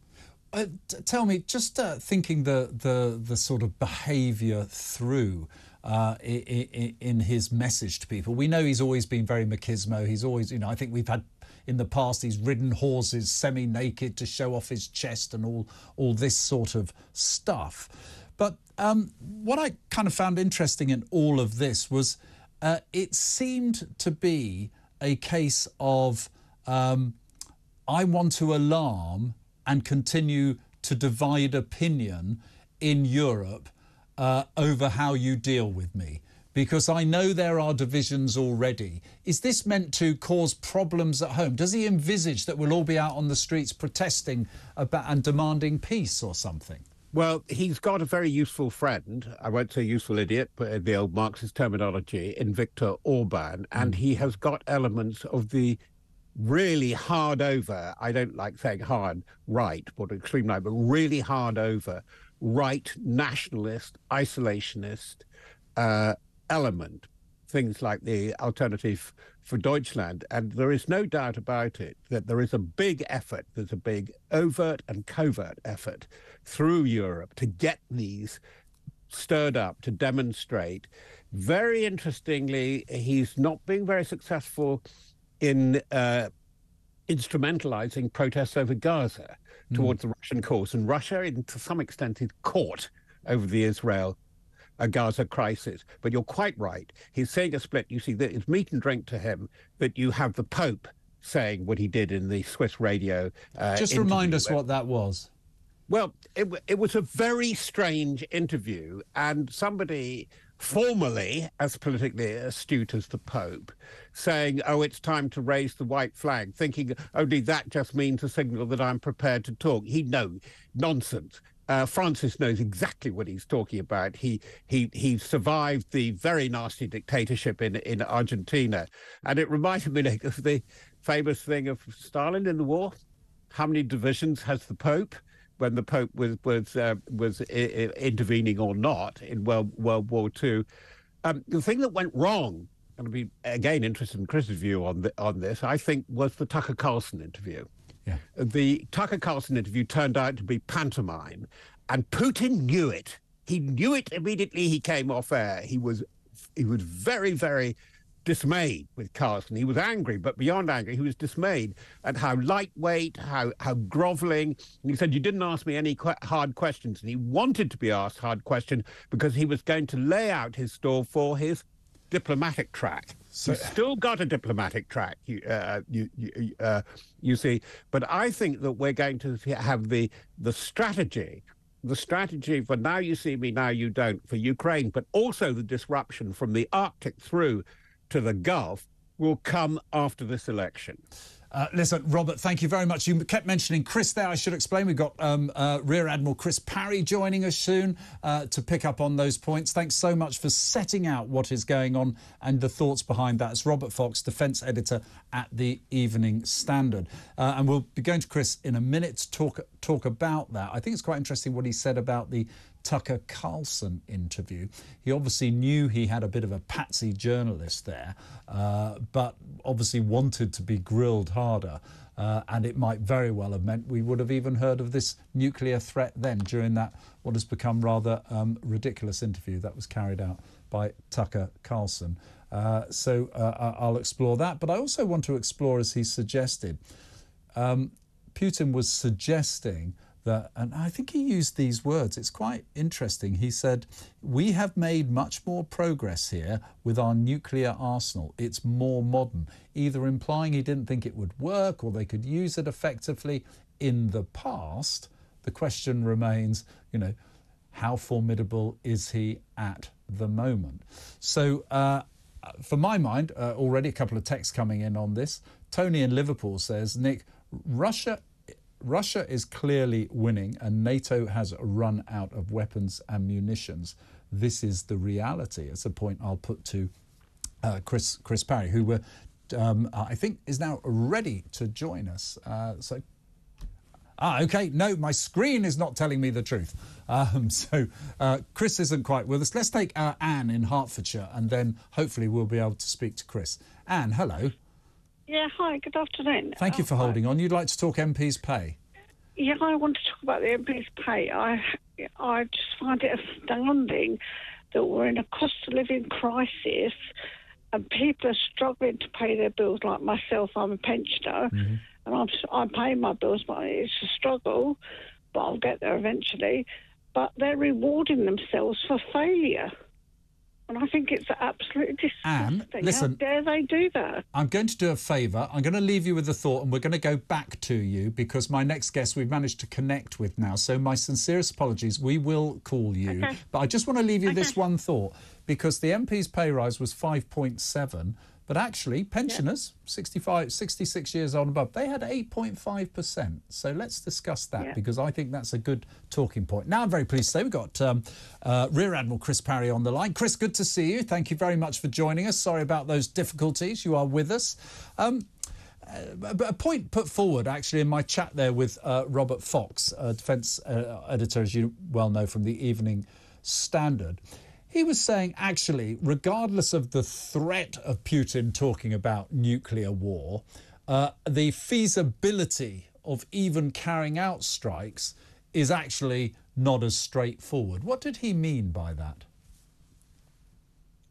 Well, I think, obviously, you can't talk about nuclear weapons without discussing what the likely impact zones are. But if Putin were to use nuclear weapons in Ukraine, most of the fallout, as we saw with Chernobyl, would drift into Russia. So it would be a serious own goal and shooting himself in the foot. So I think that's what he was referring to. But I think we have to consider that what is going on here is a lot of posturing around the time of the Russian election. He's trying to big himself and his country up. The war in Ukraine is on the edge at the moment. And so every time he gets into trouble, Putin starts flourishing the nuclear saber. And that's what we're seeing at the moment. He knows that we have sufficient deterrent systems in the free world to say to him, look, whatever you think you're going to gain by using nuclear weapons, we can actually do a lot of damage to you. In fact, probably terminal damage to your regime and all the settled parts of your country. He was saying in response, his threat came out when he linked it to the idea that if the US sent troops to Ukraine, it would be seen as a significant escalation. What is the likelihood of the US or anyone sending troops to Ukraine, which I presume would be in a combat situation? Well, I think it's no secret that US troops, our own troops, and quite a lot of other European troops are supporting the Ukrainian war from a distance. There's no question about that. We're already doing that. I think what he's doing is trying to demarcate the dispute to keep it's a Russia against Ukraine war rather than bringing in any other people. He's also doing it for the internal population in Russia as well. He's trying to generate this idea that NATO's a threat. There isn't much chance of direct combat being undertaken by NATO troops in Ukraine. However, having said that, quite a number of senior figures in the regime, Medvedev and others, Patrushev, are saying, well, actually, we rather fancy the Baltic republics and we don't like Sweden and Finland very much. Well, these are members of NATO. And so he's sort of provoking a sort of NATO reaction. But as I said, it's all part of the internal propaganda that keeps his people on side in a very testing time. Tony from Liverpool put a question that I think he'd like me to put to you, is that his assessment is Russia is clearly winning and NATO is running out of weapons and munitions. That's the reality. Perhaps I'd sort of say the European will is divided and seems split at times. But is this in stalemate if not and if no side is winning, or are Russia definitely with the upper hand at the moment? No, Russia hasn't got the upper hand. We'd be seeing a lot more sort of progress on the ground. What they are doing is consolidating within the territories that they do hold. They're murdering people. They're obviously moving things around in terms of their military and logistic preparations, but there's no sign of a huge counter-offensive against the Ukrainians at the moment. You're absolutely right, Nick. What we're looking at is a North Korea, South Korea stalemate, I think, for many years to come now. And I think all the indications are that the Russians will continue to purge those provinces that they hold. They'll try and get hold of Odessa, I reckon, and complete the isolation of Ukraine from the Black Sea. Those are their aims right now. I don't think they have really the power, fighting power, or indeed the political intention of trying to invade the rest of Ukraine. And for all the noise that we hear coming out of Washington, which has obviously fumbled the ball when it comes to financial aid with what's been going on in Congress, do you put much stock by what former President and quite possibly next President Trump says, either when he claims he could solve the war in one day, or by the fact that he seems to think withdrawal and making it a non-America issue are things we should take seriously? It does sound like leaders in Europe are preparing for that. No, this is, if you read his book, and I'm sure you have, Nick, about business, he says, what I do is I show you something with my left hand and then I hit you with my right. And this is a classic indication, really, for everybody, including Putin and the rest of us in Europe, that if we don't actually start paying attention to America's role in the world and its ability to influence events, then he'll do something dramatic. But it won't be that. America needs the free world as much as the free world needs America right now. So I don't anticipate anything he's saying in this regard will have any credence or valency the other side of the election if he comes into power. OK, Chris, thank you very much indeed. A regular to this show, this station, Rear Admiral Chris Parry. Thank you for joining us with his views on Ukraine. I'd welcome your views on Russia and the nuclear war threat. I think we've had it pretty roundly trashed there. But I think the claim that Tony makes and others makes that Russia is winning, I think it's been put to bed there. What do you think? Is that the case? I want to remind you of my key question, and I'm essentially asking you, well, will a change of leadership change the fortunes, or how will it change the fortunes of the Conservative Party? 0344 499 1000. In a minute, I'm going to be talking to the Taxpayers Alliance about the question of MPs' pay, which has got a lot of you talking, and I will find time to go through many of the messages as well as continue to take your calls. I know we'll also be speaking to Anne again. Let's pick Anne up. Oh, no, she's not online at the moment. I got a thumbs up there, but that's obviously meant to be a thumbs down. But we'll get back to her and more of this and the Taxpayers Alliance coming up after the break on MPs' pay.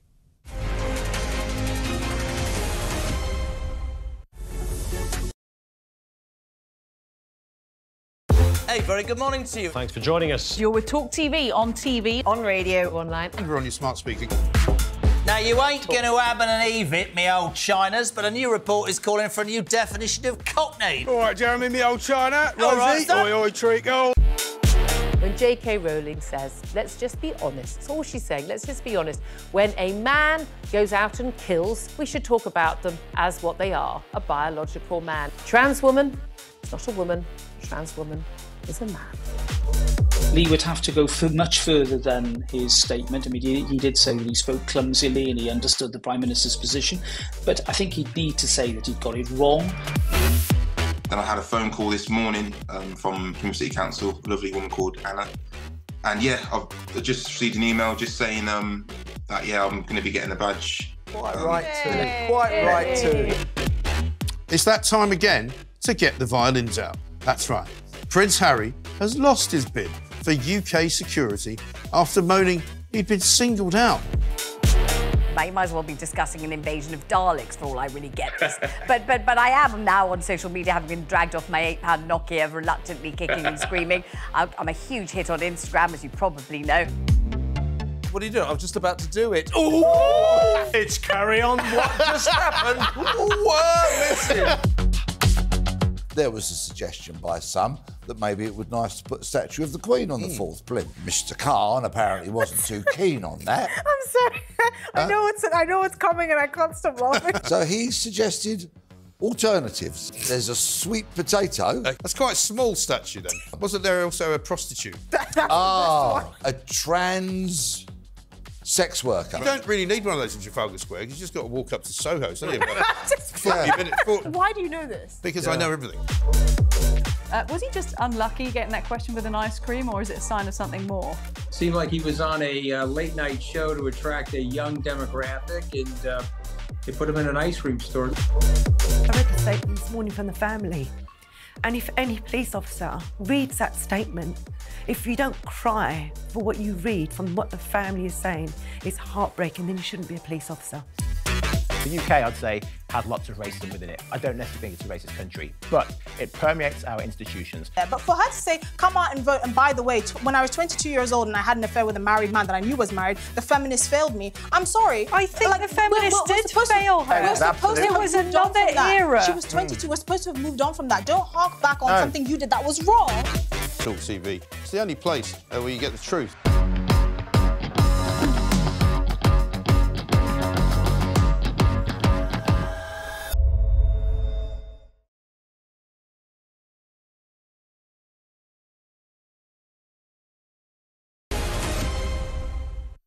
And welcome back. Now let's go straight to Anne in Hertfordshire. Hello, Anne. I was just pointing out to you that the MPs, I think, are getting a 5.7% rise, but pensioners, of which I include myself, 8.5. That's not. Yeah, but they had something like 11% the year before, or 15% or something. They did have a big rise. You're quite right. Although, in fairness, the last two. They've got to look after people of this country.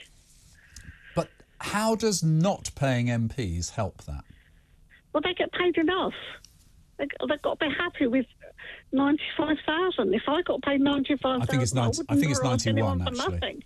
I think it's still a lot. I think that they're behaving disgracefully. They're insulting the general public. But they didn't take the pay rise. I mean, a lot of people are going to agree with you, Anne, but in fairness, they have no choice but to take it. It is this independent body. They say, we won't take that. Give it back give it to the nurses. Well, give it to the people involved in the post office scandal. They can charge nurses £45 a month to park their car at the hospital. Yes. That's ridiculous. No, that is true. But actually, if you took all the MPs' pay rises and gave it to them, hang on, Anne. If you took all the MPs' pay rises and gave it to nurses, you'd barely fund a couple of nurses. Well, no, that's not true. Saying, maybe 10 or 12. Be fair to people. If they can afford a pay rise for them, they can afford a pay rise for the nurses and other people that want pay rises. But they don't get their pay rises, but the MPs jump in and get theirs. But it's not them jumping in. It's not them jumping in. It stinks of, I'm better than you. You don't matter. But would you say that about a chief executive of a hospital? A chief executive of a hospital earning 250,000? Chief executive of a council? I think that's outrageous as well. Why? They're doing big jobs. My rent's just gone up. You talk about me getting a pensions rise. My rent on my bungalow went up £45 a month. So that's my rise out the window. I think the rent and the rates are a huge council tax. It's a huge backdoor tax, and I think it's £45. My rent went up by £45 on a disabled bungalow because I'm disabled, and that's my pension gone out the window. Look, it's a really difficult circumstances for you, but I've got to. I'm going to keep pushing back on this point. I don't quite understand why bringing down other people's pay is going to help improve the circumstances that millions I don't want to bring it down. I want them to stay on the 95,000. Don't take it 91. Don't be greedy. 91 is the rise. Yeah. Some of them have got 2 jobs. Don't be greedy. Well, I don't think they should have 2 jobs. I feel insulted by what they've done. It's an insult to the general public, and they want me to vote for them at the next general election. But my MP, I wrote him a letter 6 weeks ago. Tell me who that is. To ask him something regarding my disability, and he didn't even bother to reply. And who is your local MP? I'm being told not to ask this. No, you tell me who your MP is, because if they can't be bothered to reply back to you, where do you live? Clarkson. But don't tell me exactly in where. Stevenage. Oh, Stephen McPartland. Yeah. Yeah, well, he should have written back. I wrote him a letter explaining I wanted help to buy a wheelchair. I'll pay for some of it, but I want to know where to go to get this wheelchair so I can get out of my bungalow and he didn't even bother to reply. Anne, I tell you, I happen to have his number. I'm not going to call it out here. I'm going to send him a message from, and you tell my production team, don't tell me on air what your second name is, okay? No, I sorted it now. I've been and bought myself a wheelchair. Okay, well, I'm still going to message him and say you should, I needed to get out of my house. Well, I'm glad you were able to do that, and I think we're not quite a one on this, but you've started the conversation, and thank you for your very, very strong views. I truly respect that. I think they should be able to cope on their 95 grand a year wages. Well, they're currently on, I think, Live on that. Like you say, there should be no second jobs. No second jobs. No second jobs. I hear we pay some of them. We pay their rent.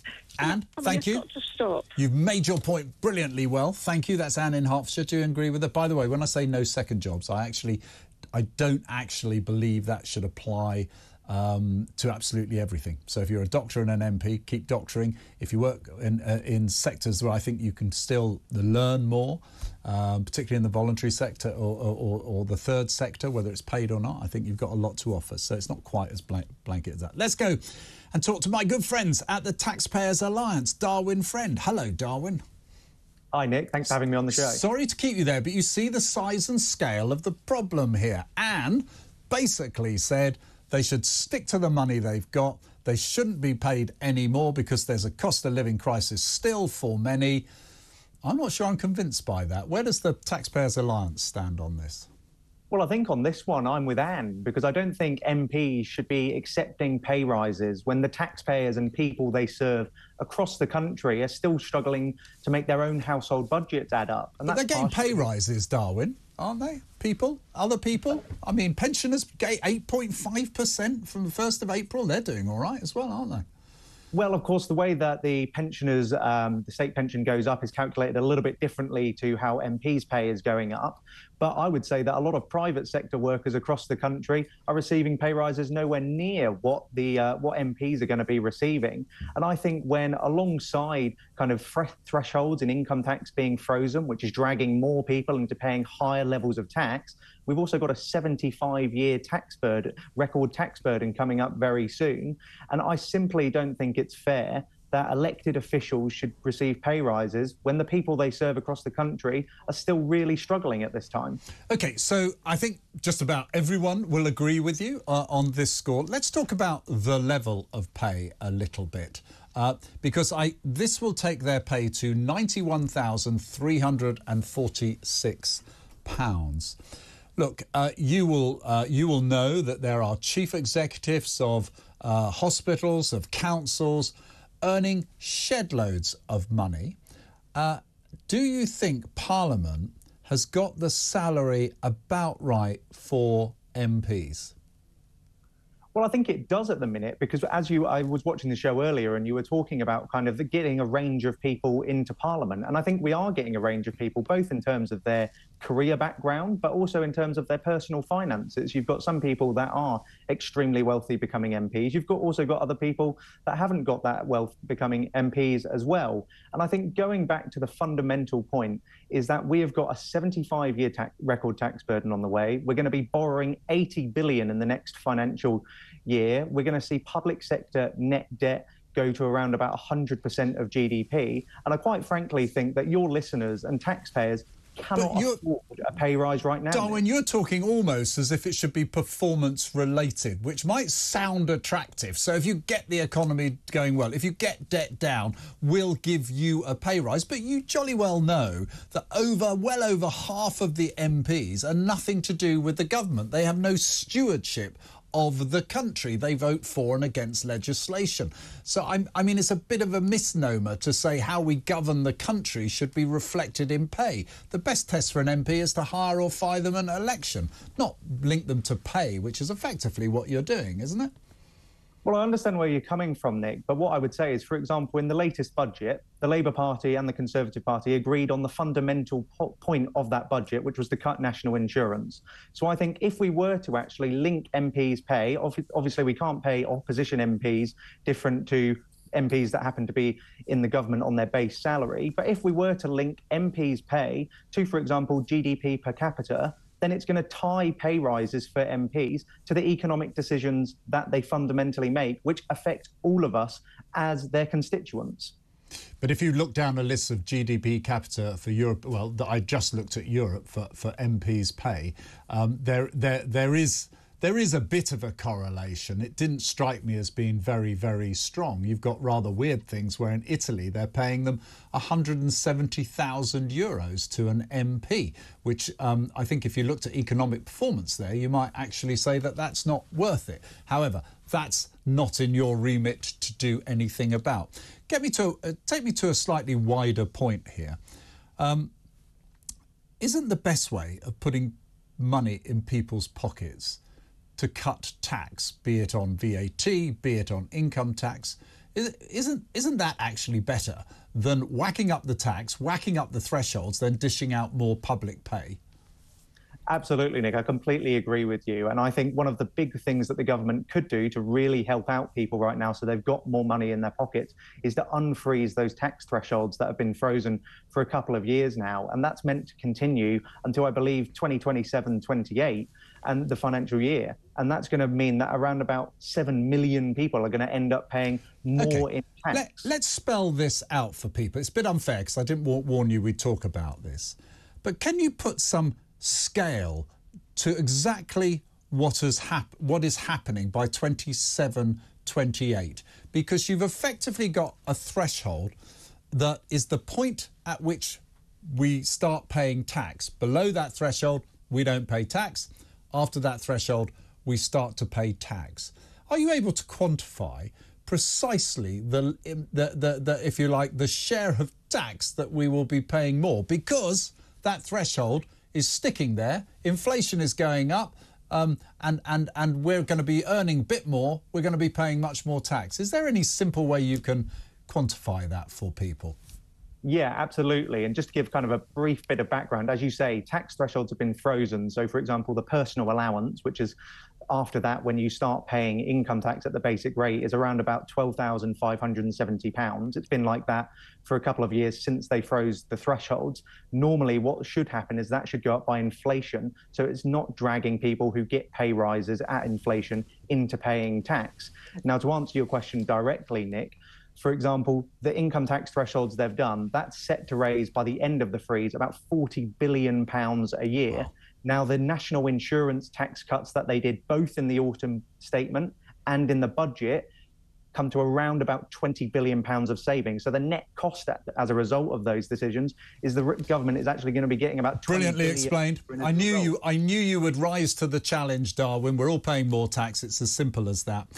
Your views on MPs' pay are, of course, very welcome. Thank you very much indeed to my guest, Darwick Friend from the Taxpayers Alliance. They really do some great work. You should sign up to their emails. It might upset you every time that you do that, I promise you. Let's go to Francis in Somerset, who would also like to talk MP's salary. Hello, Francis. Hello, Nick. Yes, I'd just like to challenge a point you made much earlier in your show, where you said that our MPs' salaries compared unfavourably with European MPs' salaries. Well, doing a minimum of research, I found that the French MPs appear to earn less, so do the Spanish, and the German MPs only marginally more. So where does this figures come from that you've got? To be fair, you're absolutely right to challenge me. That isn't quite what I said, because I did say I had a table of it, and we had a caller on, Teresa, who was saying we shouldn't look at direct comparisons because there's different median salaries in each country. So I pointed to those that we were similar to, and I did say we were similar to Germany and France. I don't think there's much difference between...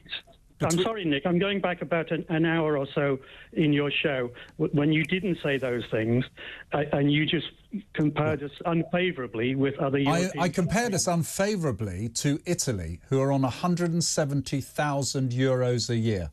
OK, but let's not... That's one country. Well, yes, I know, but I then went through a list of them. And I highlighted Germany particularly as being, I think it's 120,000, which is more than us. And France, we are close to, as I understand it from the report in front of me, we are close pretty much to Holland and to Belgium and to France. We are, as you say, much less than Spain or Portugal. And by the way, if you want to go further, we're much, much less than Malta as well. So look, I'm happy to be challenged. And if you like, I'm sure other callers, if they heard me say that, I'm happy to stand corrected. But the facts I've got in front of me are the ones I've been talking about. But let's go to the substance, Francis. One caller said we shouldn't even compare ourselves with other countries. Do you think we should when it comes to pay of MPs? No, I don't, because I think the structure of costings... Look at the price of houses in this country. Yes. It's ridiculous. It's crazy, isn't it? Well, in parts of the country it is, not everywhere, by the way. Yeah. I mean, I would say there's a very strong case for paying MPs a fixed salary and just get rid of the expenses system. If they live a certain distance from London, obviously there could be increments for that, like the London waiting, etc., etc. But get rid of the expenses system. Immediately you've cleared millions of pounds spent on administering that system alone. Well, OK, we'll come to that point, but let's just take your point about salaries. So at the moment, if you're the MP for Hartlepool, I happen to know this because I spent 2 days up there, you would be on the new salary of 91,000, and you would be able to buy a 2-3 bedroom house in Hartlepool for 150,000. So the spending power of that MP is hugely different to the spending power of anyone in the southeast. But you can't really have, can you, a different salary for doing the same job? Yes. Well, let's think about this, Nick. If you look at the sort of cross-section of MPs, most of those MPs arrive at the House of Commons hardly needing the salary. They all have houses already. Oh, I think that's a bit of a generalisation, but OK. Well, you said hardly needing the salary. I think they do. But I think it's a valid generalisation. I think just to run to be an MP, you do need money to pay for all your advertising, your flyers. That's normally paid for. That's normally, sorry to interrupt, but that's normally paid for by volunteers in your association. They raise money through events and things.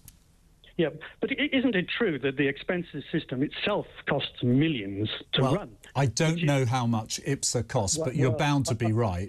I've heard some horrendous figures, and I think to myself, how can that be true or how can that be so when you've only got 625 MPs, putting expenses in? It's not that big a deal. So where does all this money go?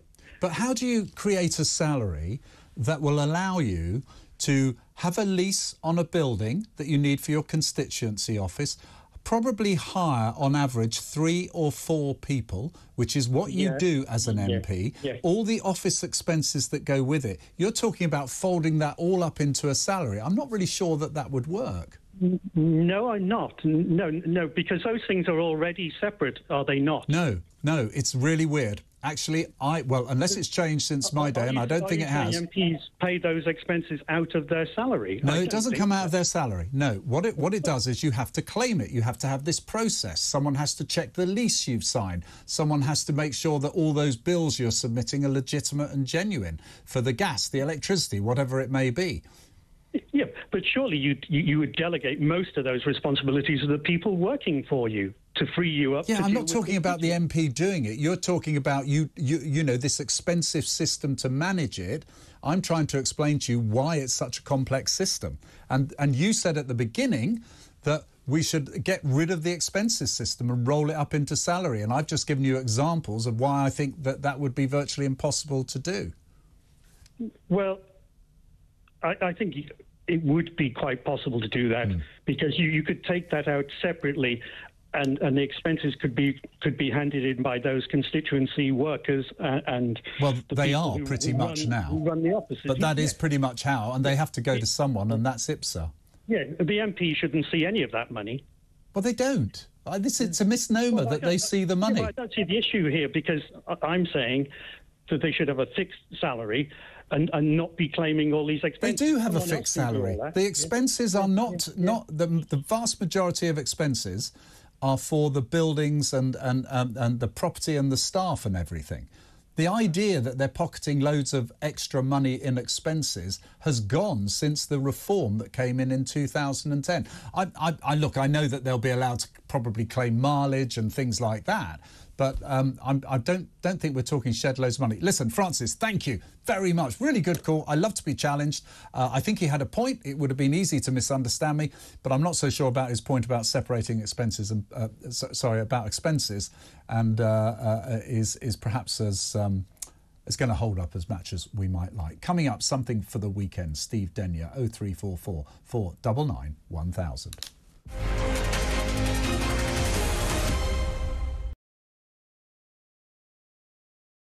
Hey, very good morning to you. Thanks for joining us. You're with talkTV, on radio, online. You're on your smart speaker.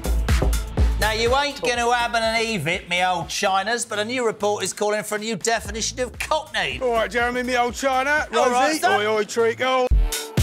When J.K. Rowling says, let's just be honest, that's all she's saying, let's just be honest. When a man goes out and kills, we should talk about them as what they are, a biological man. Trans woman, it's not a woman, trans woman is a man. Lee would have to go much further than his statement. I mean, he did say that he spoke clumsily and he understood the Prime Minister's position, but I think he'd need to say that he'd got it wrong. Then I had a phone call this morning from Punchy Council, a lovely woman called Anna. And yeah, I've just received an email just saying that, yeah, I'm going to be getting a badge. Quite right too. It's that time again to get the violins out. That's right. Prince Harry has lost his bid for UK security after moaning he'd been singled out. You might as well be discussing an invasion of Daleks for all I really get this. but I am now on social media, having been dragged off my £8 Nokia, reluctantly kicking and screaming. I'm a huge hit on Instagram, as you probably know. What are you doing? I was just about to do it. Ooh! It's carry on what just happened. Whoa, listen. There was a suggestion by some that maybe it would be nice to put a statue of the Queen on the fourth plinth. Mr. Khan apparently wasn't too keen on that. I'm sorry. I know it's coming and I can't stop laughing. So he suggested alternatives. There's a sweet potato. That's quite a small statue then. Wasn't there also a prostitute? A trans sex worker. You don't really need one of those in Trafalgar Square. You just got to walk up to Soho. It's only about Why do you know this? Because I know everything. Was he just unlucky getting that question with an ice cream, or is it a sign of something more? Seemed like he was on a late-night show to attract a young demographic, and they put him in an ice cream store. I read the statement this morning from the family, and if any police officer reads that statement, if you don't cry for what you read from what the family is saying, it's heartbreaking, then you shouldn't be a police officer. The UK, I'd say, has lots of racism within it. I don't necessarily think it's a racist country, but it permeates our institutions. Yeah, but for her to say, come out and vote, and by the way, when I was 22 years old and I had an affair with a married man that I knew was married, the feminists failed me. I'm sorry. I think the feminists did fail her. It was another era. She was 22. We're supposed to have moved on from that. Don't hark back on something you did that was wrong. talkTV. It's the only place where you get the truth.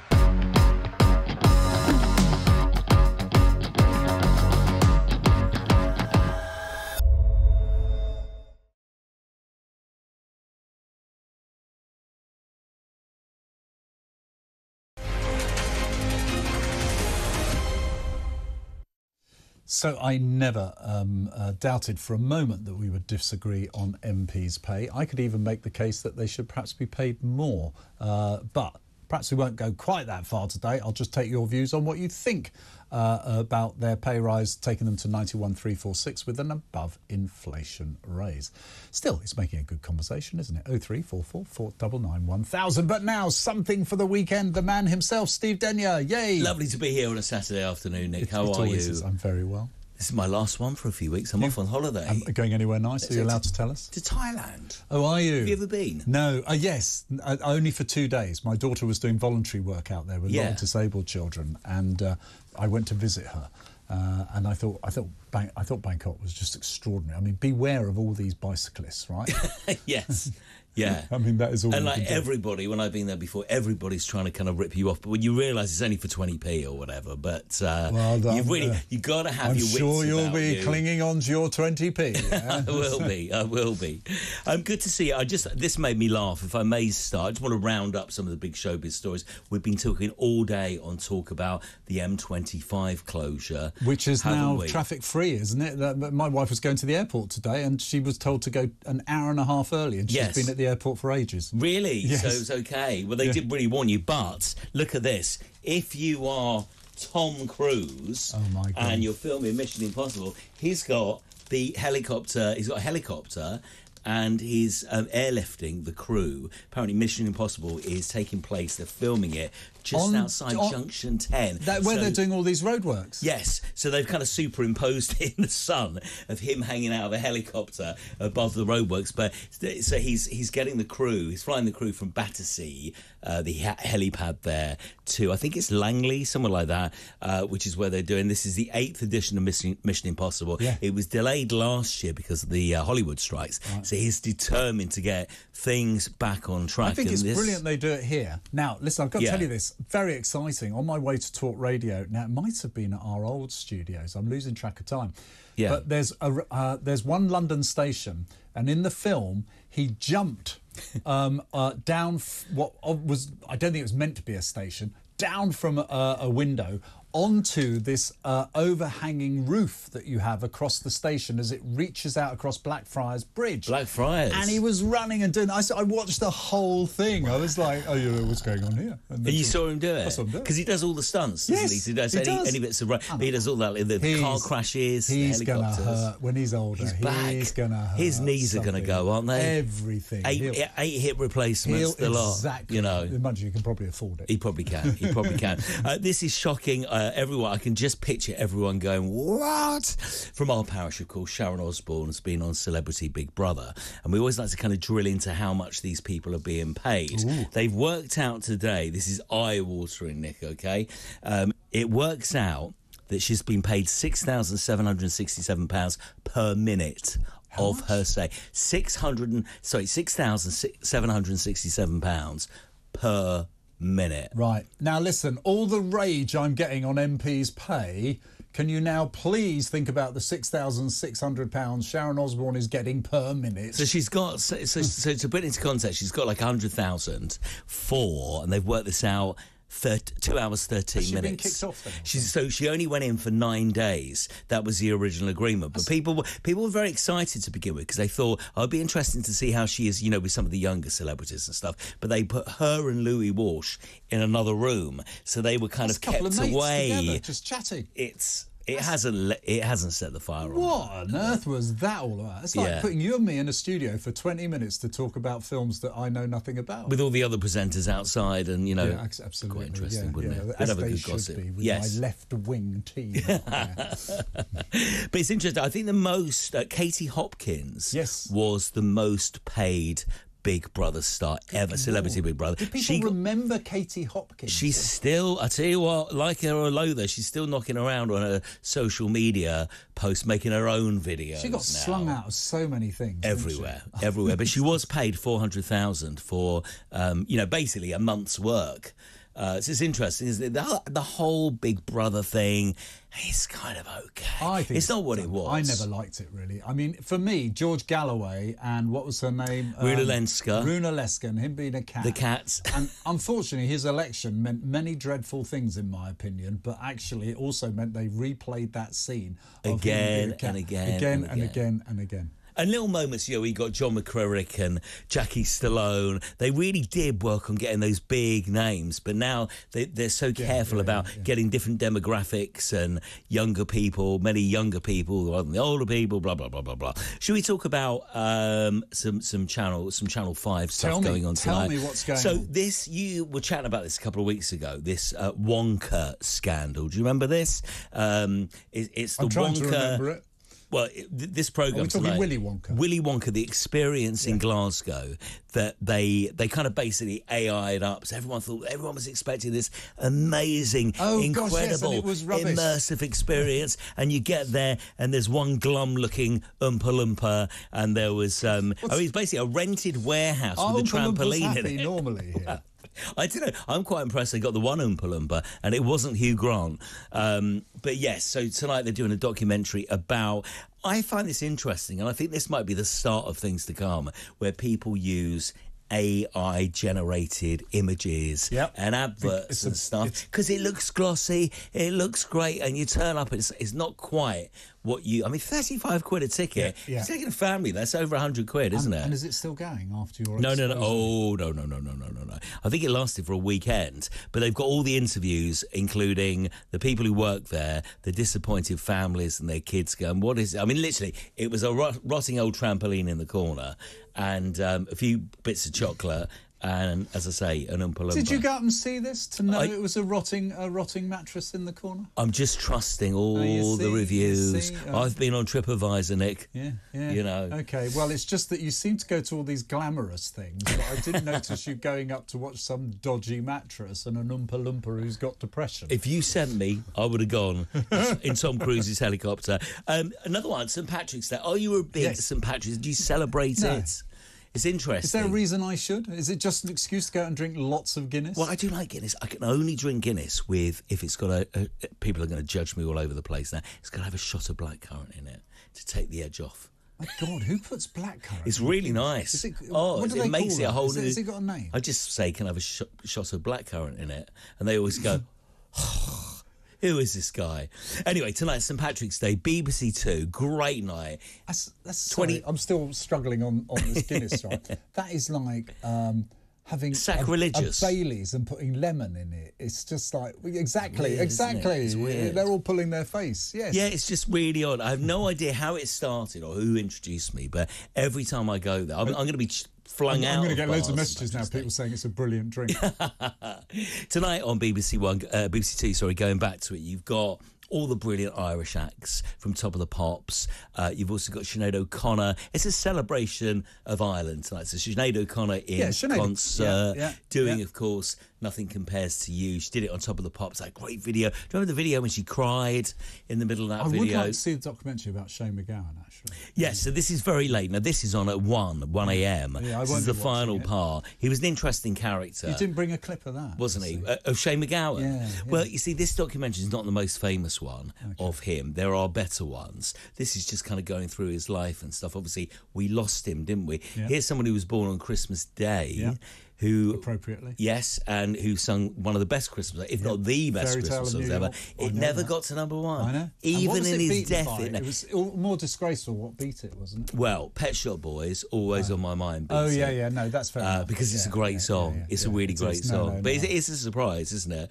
Can I take you to the theatre? You can. Now this is interesting because the reviews are very, very lukewarm, and you wouldn't expect this. This is Sheridan Smith back on the West End stage. On the Underground. Yeah, it's called Opening Night. There are pictures everywhere of her. Yeah. So this is getting loads of traction because it's a new tactic within theatre. What they do halfway through this play, she plays this drunk woman and she leaves the theatre and goes outside where everybody else is, all the punters are, it's London Soho, and collapses on the street.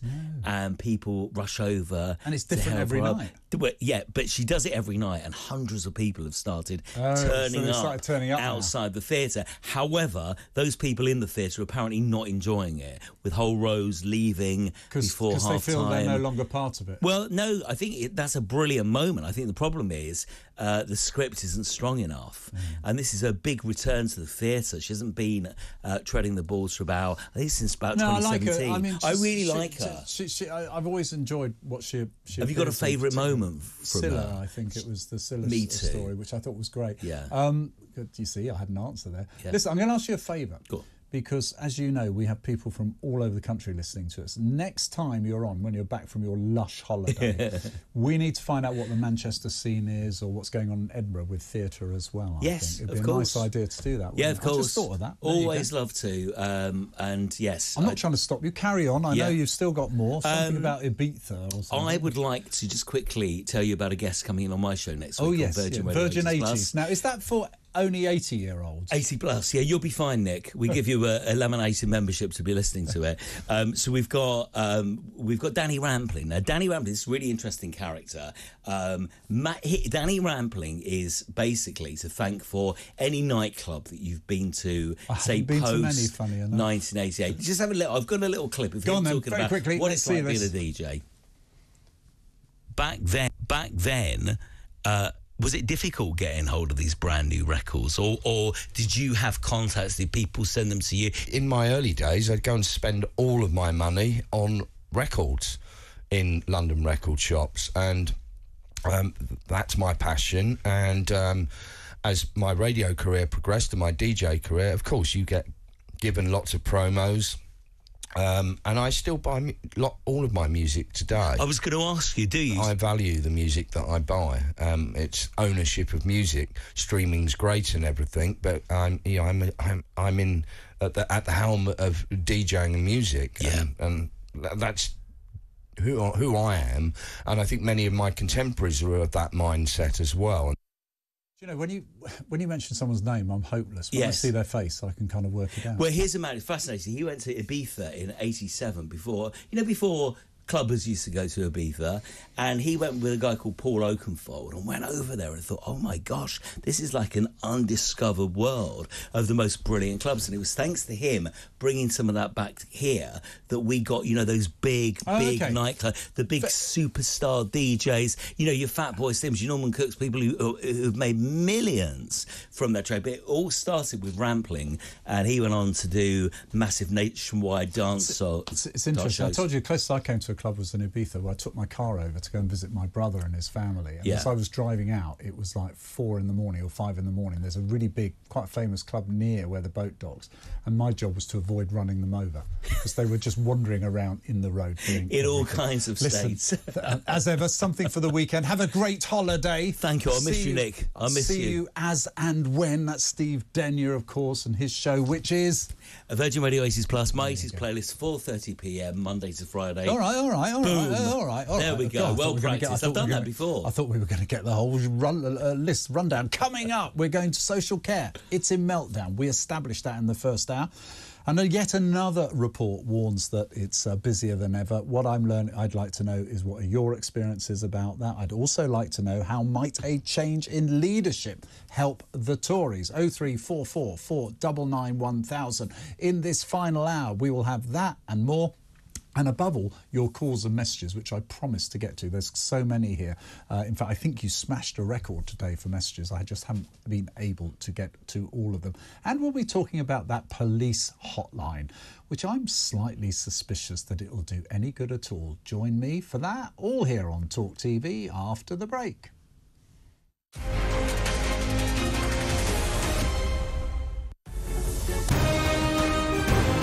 This is talkTV. 3, 2, 1. Go ground. This, my friends, is Talk Today with me, Jeremy Kyle. And me, Nicola Thorpe.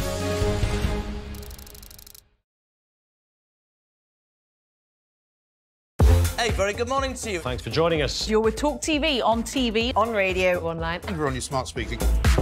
Now, you ain't going to have an Evit, me old Chinas, but a new report is calling for a new definition of cockney. All right, Jeremy, me old China. All Rosie, right, oi, treacle. When J.K. Rowling says, let's just be honest, that's all she's saying, let's just be honest.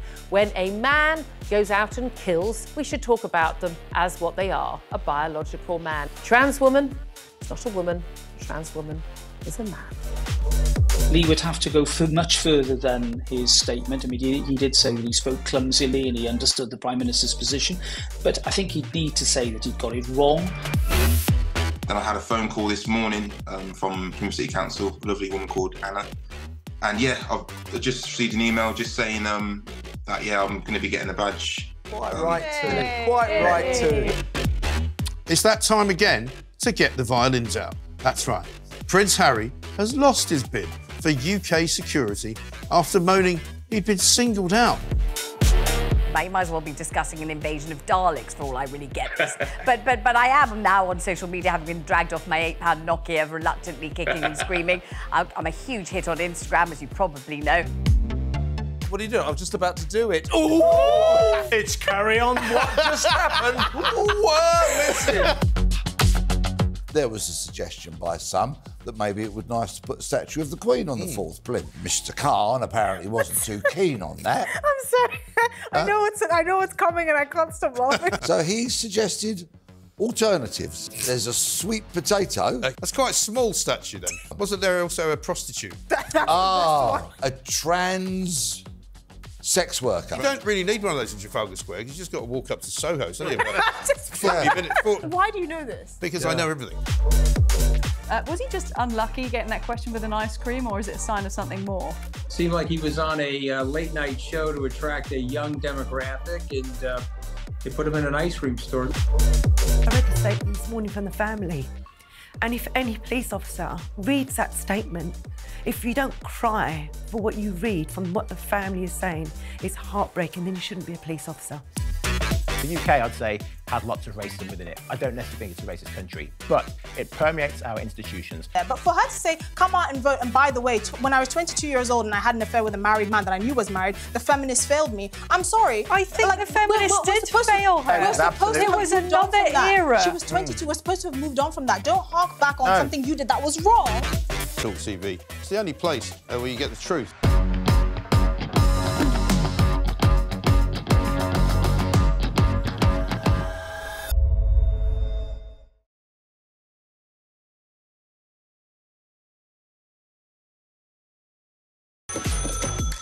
That's the ghost of Margaret Thatcher. She said, you've got to watch. That was The Woke That Was, 10 o'clock Saturday night with Lizzie Cundy, Henry Bolton, Pete Barnes, and, of course, the Woke Woman!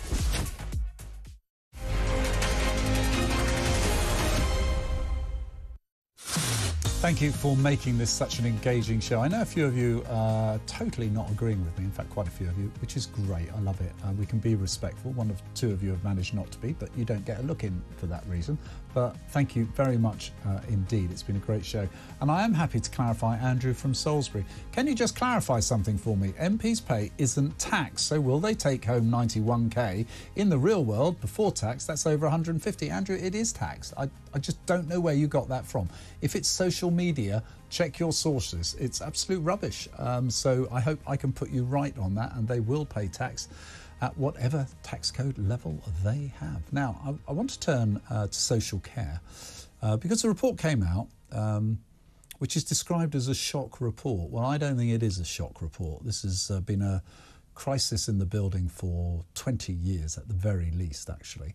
But it is about social care in meltdown. That is my experience. I am asking you what your experience is. I've had some really interesting messages, and after this I'll be going through quite a few of them about your experiences on social care.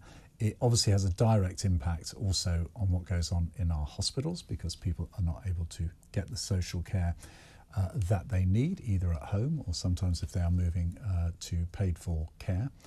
I've got to tell you, our experiences are frankly leave me just baffled how bad it can be. But I also am genuinely, you know, not fake anger here, genuinely really frustrated that neither political party has grasped the nettle on dealing with social care.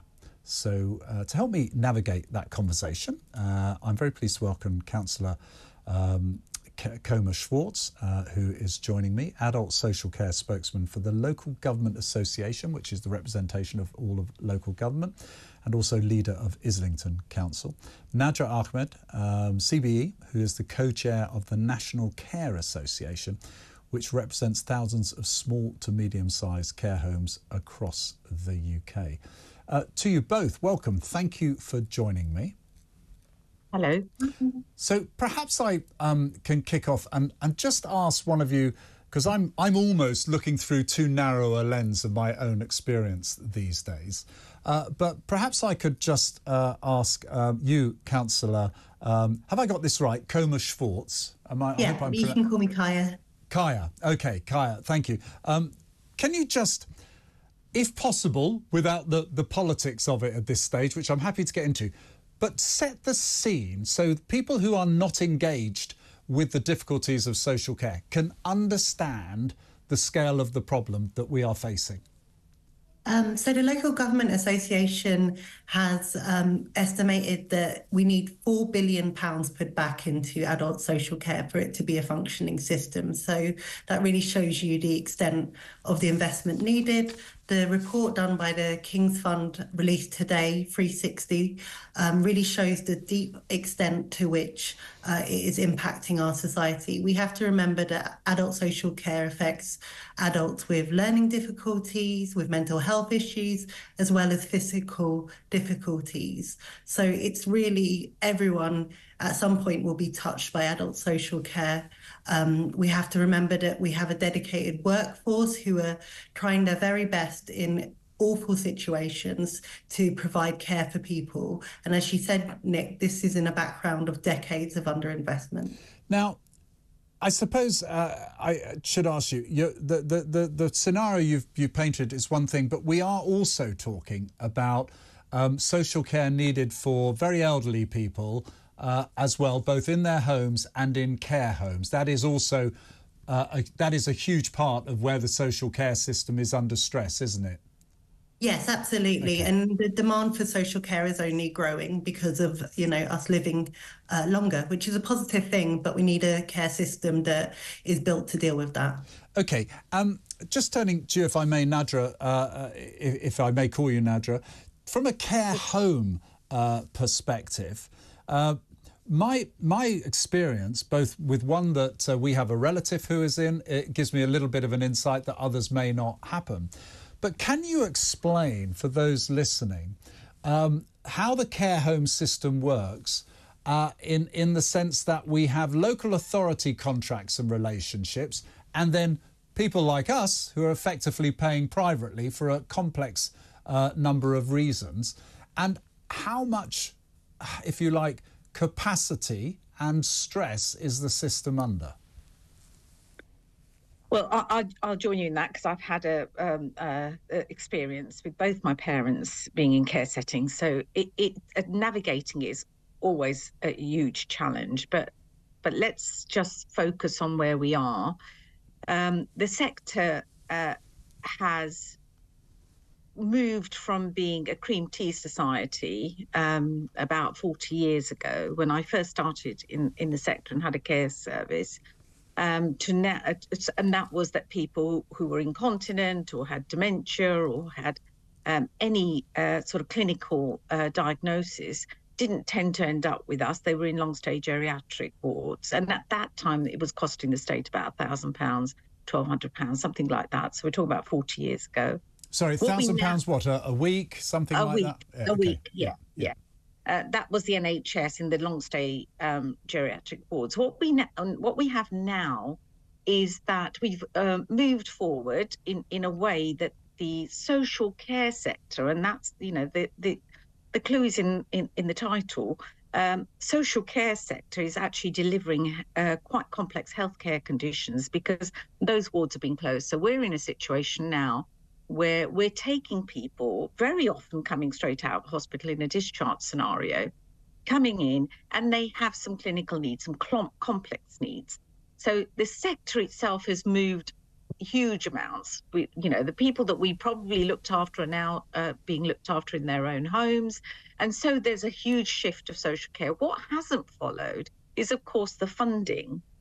And the funding is key part of it, and I won't focus on that. But the other thing that's really important is that our workforce have to be really, really professional, because as we're dealing with dementia, end-of-life care, somebody with a stroke, recovering stroke, anything like that, Parkinson's, we have to make sure our staff are upskilled, trained enough to be able to deal with that kind of condition and ensure that somebody remains as independent as they can and as safe as they can. What a lot of people, and I'll just stick with you for this question before I go back to Kaya. what a lot of people may find hard to understand is that, on the one hand, people who are paying privately to go into care homes can be paying anywhere between £1,500 and £2,500 a week for care. And yet, we know that actually some of the lowest paid people are care workers in care homes themselves. What are the economics of it? Because I actually have someone I know rather well who's abandoned care homes as their business and is now going into another line of social care, not in the care home as most of us would know it. What are the economics, and what is forcing people to reduce, in some cases, the number of care homes that are out there? Well, I think so. If you think about 18,000 care settings, everybody will have a different business case, and so it will depend very much on their borrowings and on the contracts that they have. So from a local authority perspective, and I represent small to medium-sized providers, from a local authority perspective, they might be tendering and are commissioned at somewhere around the £600 to £700 a week. That's what they'd be commissioned to do. So do you end up with the private subsidising effectively? You have to make the books balance by charging more? Well, I think the important thing in that is that the true cost of care could be anywhere around between £1,200 and £1,500 a week. So what then happens is the private residents will be charged the true cost of care. Yes. And the subsidy comes from the provider agreeing to take local authority funded clients. Local authorities are paying something like £4 an hour for the care. So then the really pertinent and the really important question is about our workforce. So if you are a service that is predominantly commissioned by local authorities, it can be 50-50. Some homes in our membership are saying they still have 60-40 splits or 70-30 splits. What that does is that you've then got to think about all the other things that we've got to do. So the training of staff, actually recruitment is a huge problem, and you'll know that. Okay. And bringing in international recruits is not a cheap option. For goodness sake, we'd much rather have our domestic clients. So I think that the pay scenario, most people will tell you they might take somebody at the national living wage, but actually as soon as you've got them trained up, why would they stay unless you put that up? Okay, to recognise. Kaya, perhaps thank you for that. Let's walk us through some of the economics behind it. Kaya, perhaps I could ask you. I think we have common ground in the belief that myself, as a former politician, absolutely failed on this. Governments for quite a while have failed on this. What's your ask of government? Is it to effectively start from a blank sheet of paper, or is it just simply joining a long queue of people who are asking for more money? No, I think it's definitely more money. I mean, what Nadja says is true, but the local government are commissioning from central government funding as well as council tax, which is set by central government as well. So we definitely need more funding. We can't get away from that. But I do think it's a better system as well. We've asked for a number of years now for a national care system. Several governments have said they're looking at it. And I really hope that at the next election we have a government that will finally tackle it. Are you frustrated like me? And I don't want to draw you into the politics of this. I think it's too important. In fact, I wrote an article talking about how to take the politics out of it. But are you frustrated that the leading two parties, Conservative and Labour parties, are actually not making this something of debate, that there are no concrete proposals out there? We've had the oven-ready proposals that never materialised. We had the Dilnot report going back goodness knows how long, 21 other commissions. I mean, what is it about this that means our political leaders are failing you, the local authorities, the residents and the care homes? Yes, I have to say we are frustrated, and it's something the Local Government Association has lobbied on both publicly and privately because, as you said, Nick, it affects all of parts of our system. It affects the NHS, it affects residents, it affects the ability for people who are unpaid carers to get back into into the economy, so it's actually bad for the economy. So we're definitely frustrated. We've raised it several times. I don't know why they can't prioritise such an important issue. They've brought several papers, several legislations around it, but have never brought about what is needed in terms of resources. Shall I give you my theory? It's because both Conservatives and Labour have trashed each other's ideas with silly slogans like dementia tax and death tax. So they're both as bad as each other and they're frightened of dealing with this issue. But that's my theory. Perhaps I could just turn, if I may, briefly to Nadra.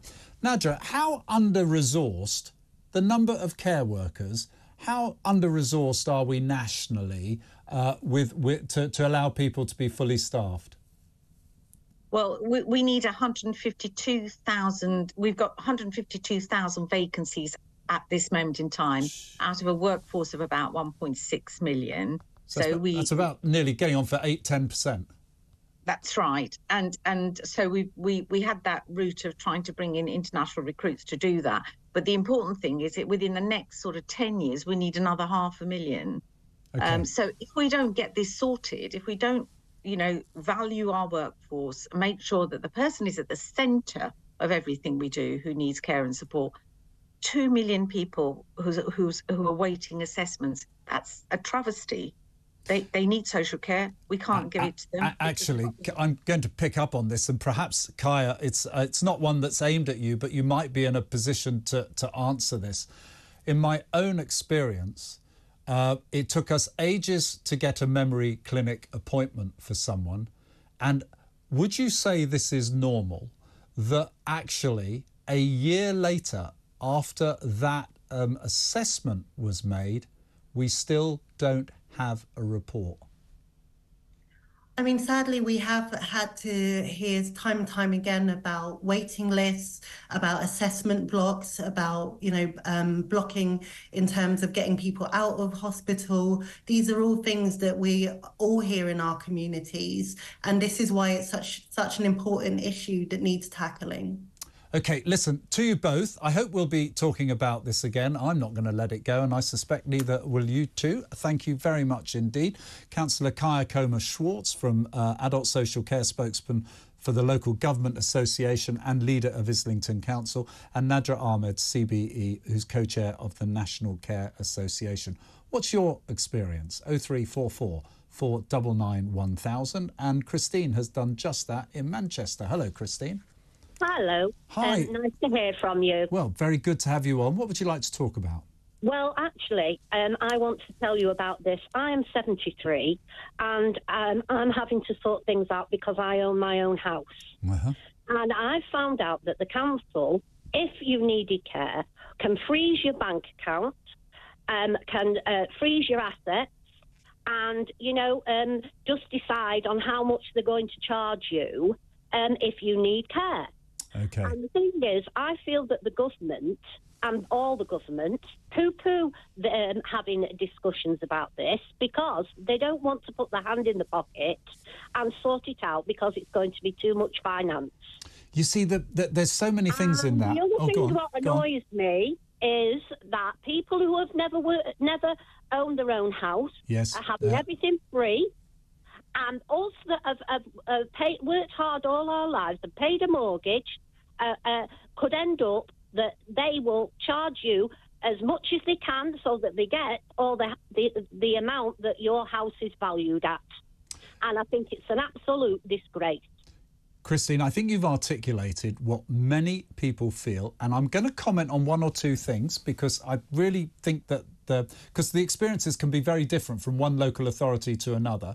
First of all, your experience about freezing bank accounts, I've not come across. What I have come across is councils, and I think Hertfordshire, where I live, is one of them, is where that, if necessary, they will take, if you like, the first charge on your property to recover the money, which is effectively, giving the ownership of the house in many ways over. And until you've run your savings down to a paltry amount, having done the right thing all your life, which of course many people have done, and you will pick up the bill for that. That is absolutely right. I think it is wrong. Had we designed social care at the same time as the NHS, we would not have the system we have now. Absolutely convinced on it. You made some cracking points there. If anyone else has experienced the same as Christine's, please share with me. Christine, thank you so much for kicking that conversation off. Very much appreciated. I can see one or two others are calling on this, and I've got some messages to go through. That's exactly what we're going to do. Although I'm going to also be talking about police hotlines coming up very shortly. 0344 499 1000 to be part of this great conversation.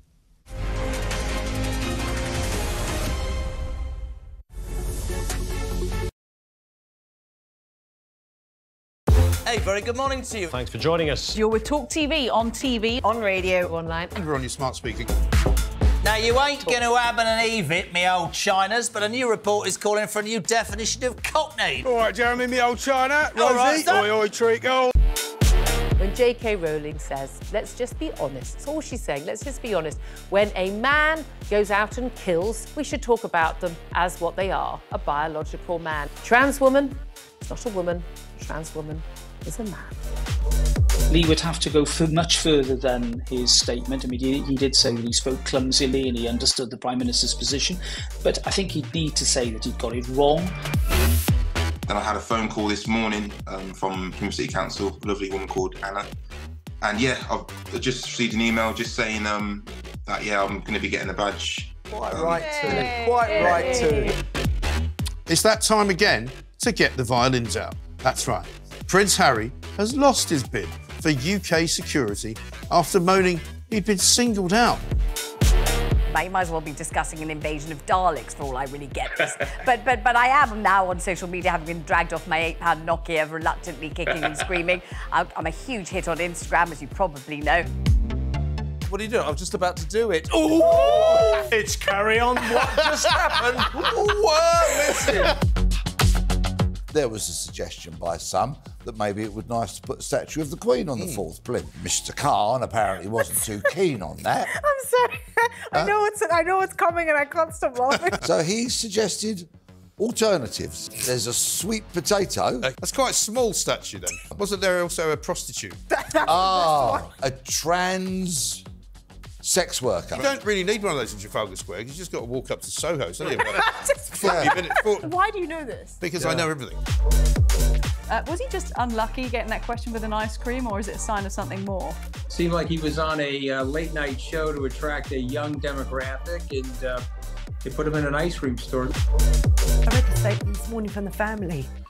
And if any police officer reads that statement, if you don't cry for what you read from what the family is saying, it's heartbreaking, then you shouldn't be a police officer. The UK, I'd say, has lots of racism within it. I don't necessarily think it's a racist country, but it permeates our institutions. Yeah, but for her to say, come out and vote, and by the way, when I was 22 years old and I had an affair with a married man that I knew was married, the feminists failed me. I'm sorry. I think the feminists did fail her. It was another era. She was 22. We're supposed to have moved on from that. Don't hark back on something you did that was wrong. talkTV. It's the only place where you get the truth.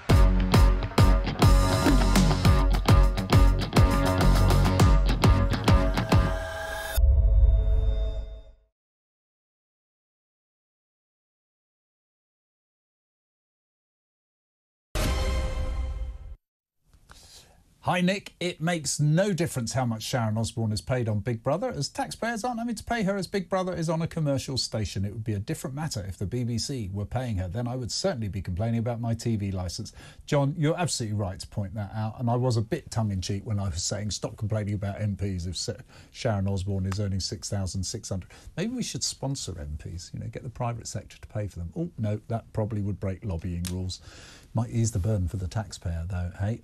Let's before we go to my next subject about police hotlines, let's take a call from Phil in London. Hello, Phil. You'd like to talk about the care system? Yeah. How are you doing today? Very well, thank you. I've been, in the last few years, I've had some relatively complex health care problems. I live on my own. My wife passed away. And so I've had quite a bit of experience with the healthcare system. And what I've found with it is, I agree with the lady that called before. You do end up getting bills that you're not expecting to get from the local council, but also Is that to do with the care system? Yeah. Also, what I found was the most frustrating thing for me was people were showing up at my house that didn't even know how to use a toaster. What? Hardly speaking any English. And by the time they left, I was so frustrated that it was sickening. I mean, the last time I had been in a coma for a while and then I was paralysed. I'm a lot better now. But, you know, they were sending people around to my house that couldn't do anything. And if you asked them to do something unusual, like vacuum a little piece of the floor, they would say, oh, no, that's domestic. You get 1 hour. You see, Phil, that's really interesting. That's really interesting because my experience... Sorry to cut you off there. I just want to explore a quick point with you. That's really interesting because my experiences with care homes, it's not actually with people coming round to people's homes. What you are saying sounds... No, it sounds like to me is part of this problem of paying very low wages, and we were hearing that in reality some of these people are earning effectively £7-8 an hour because they don't get paid to travel. And as a result... you're getting people who are not trained or not skilled enough to deal with the job. Yeah. Well, also what I noticed, and, you know, it seems like a lot of foreign entities own these companies, and it seems like they're bringing a lot of their own citizens over too, and they are paying them very low wages. Yeah. Well, it's entirely possible that's happening. I'm not saying it isn't, but the main problem with that is, as you heard... I think she said there's something like 150,000 vacancies. And obviously they can't recruit on the wages they're paying local people.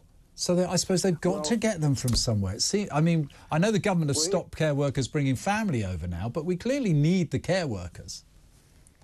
Here's my experience with that. Now, this is for 3 years. And I've been on life support a few times. I mean, I was very ill. Well, like I said, I'm much better now. But in my 3 years of needing people to come around and help me, I think I've only ever had 2 English people come in. So obviously... And you're in London, are you? In London, obviously, maybe in other parts of the country. Yeah, I expect it is. Yeah, I mean, that's a very rational point to make. And, you know, I ended up, the last time, because I was very ill, I ended up, I was real, you know, here's one example of how they failed. I was real proud of myself. I'd been in a coma and I'd been very ill, got home finally. These carers will come in 3 times a day for 1 hour. And as I got a little stronger, I started getting up in the morning and making some toast and some tea before they'd get here. Well, the minute I started doing that, I got a call from their management saying, I can imagine. You're much better now, so we'll that is a management fault. Once a day. Yeah, I would say... I'm sorry to hear that, Phil. Do you have any idea how hard it is for me to get up and make a slice of toast? I just knew you were going to say that, and I am sorry to hear that, and thank you for your... okay. I mean, I'm over it now, but... we really need to do something because we do. As much money as they're spending, they're not getting any service. And that's the problem. I do think, and Phil, thank you for that. I do think that what we pay is a big problem. And I think if you're getting people around who don't speak English, that is a problem, you know. Now, before I get called all sorts of things for that is clearly a problem. They may have the very best of intentions, I expect they do, although Phil had some examples where he felt that wasn't the case. But you must be able to communicate with the person you're looking after. So at the heart of this, I'm afraid, one of those few occasions where I say I think money will have something to do with it.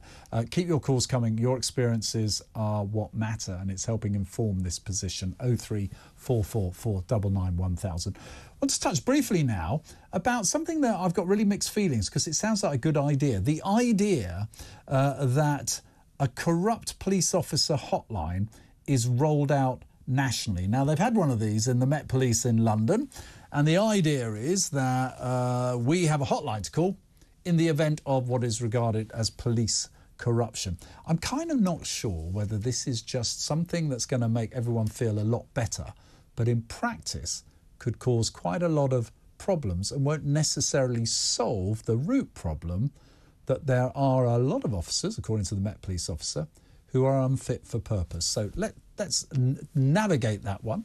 I'm very pleased to say Shabnam Chowdhury is joining me, former Detective Superintendent at the Metropolitan Police. Thank you so much for joining me. Good afternoon, Nick. This hotline, I was completely unaware that the Met Police had a hotline. Apparently it's launched 752 investigations on the back of it, or close to that, 728. What we don't hear about is, does that mean we've lost 728 police officers whilst they are investigated, or were there 728 corrupt, utterly unsuitable police officers or not? I've got mixed feelings about this hotline. Can you convince me one way or the other? Well, I don't think it's something that can convince anybody, because this is very much a very small chunk of the bigger problem. But what would happen, I think they've had something like 3,000 calls to that particular hotline, which is an independent hotline run by Crime Stoppers. And as a result of that, something like 700 officers, or 700, one of the numbers you've just given, have been are subject to investigation. Some of those officers will be restricted. Some of those, which means that they'll be given desk jobs, which means it reduces the capability and the resources on the front line. Some of those officers will be suspended, and some of those officers will remain in post doing whatever job it is that they are doing until that investigation is concluded, in which case some will either be charged, will sit on a misconduct panel, be sacked, or those that think that they are going to be found guilty will jump ship and that they will resign, but they may still be subjected to that misconduct meeting in any case. Go on, sorry. So, no, well, first of all, let's look at it from one angle. If I just ring up because a police officer has annoyed me or gave me a parking ticket or I felt unjust, how are they going to weed out vexatious claims?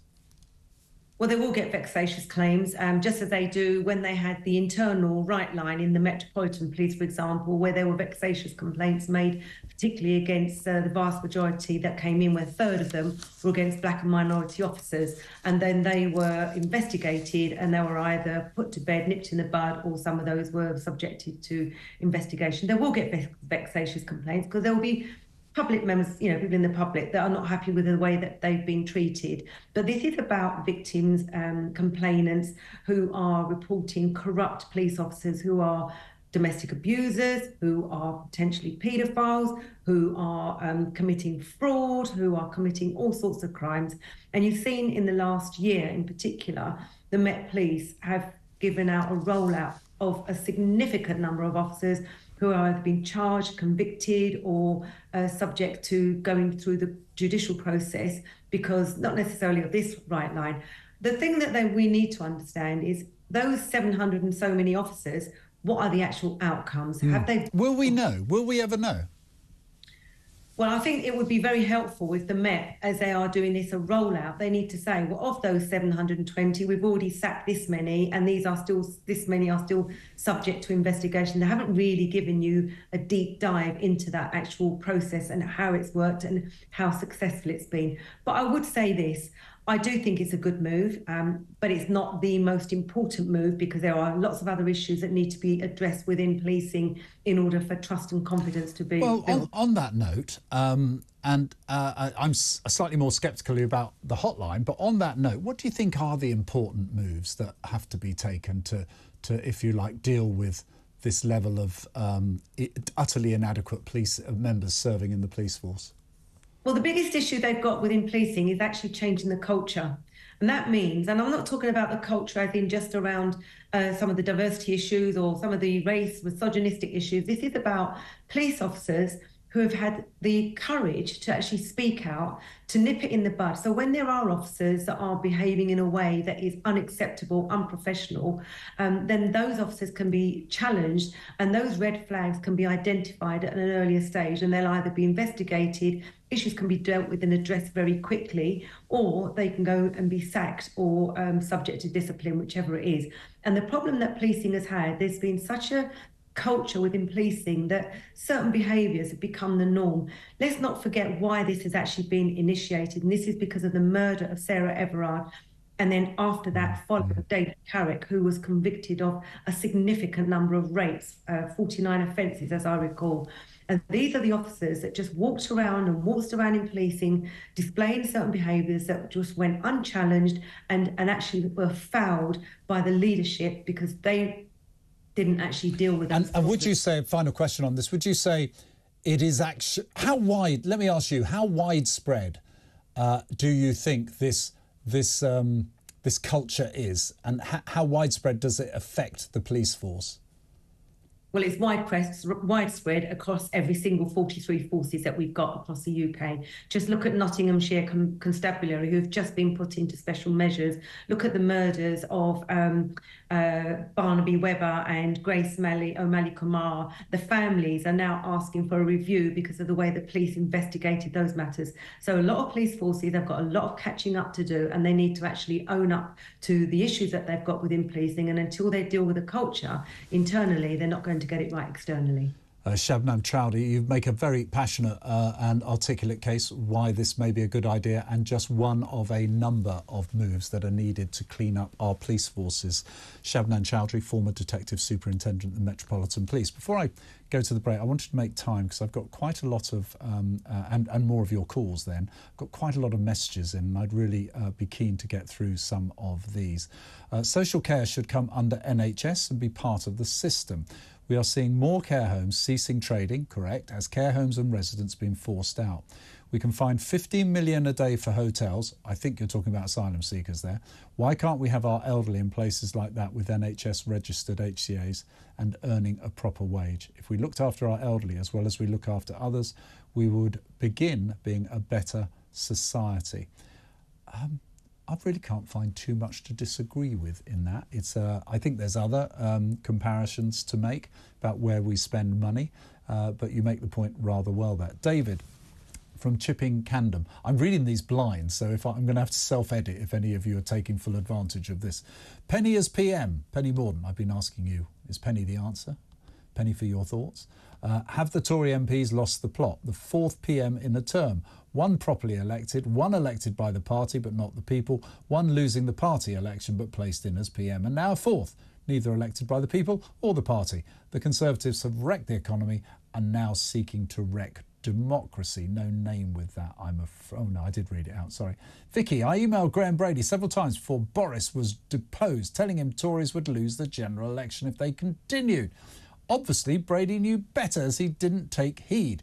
This country waited a long time for a PM like Boris, and we all know a Westminster coup took him out halfway through our democratic vote for him. The press hounded him relentlessly, and I, for one, will never forgive or trust the press or the Tories again. Sunak had to be sneaked through without a vote. Well, he wasn't the only Tory leader, I think, on that basis. And they knew the people would never put him in as PM, as he was disloyal and backstabbed Boris. And on it goes. Let's go to Wayne in Epsom. Hello, Wayne. Hello there. Hi, you'd like to talk about the care system? Yeah, my dad was in a home for a few years before he died. He had Alzheimer's and Parkinson's and double incontinent, and he didn't want to be here. And the homes he was in were run to a price, and like I've heard before, they didn't speak very good English, so he couldn't make himself understood. But we're taking these people from other countries to run our health service. What about their countries? How do they get help? You're talking about care home in this case, yeah? I'm talking about care home. Yeah. I'm also talking about thousands of Filipino nurses. But if they're good nurses and speak English, does it matter? Yes, it does to the Philippines, because they haven't got any nurses left. Well, that's true. There's that sort of, you're taking from less well-off economies, nurses and doctors from other people. But we do still face up to the brutal reality.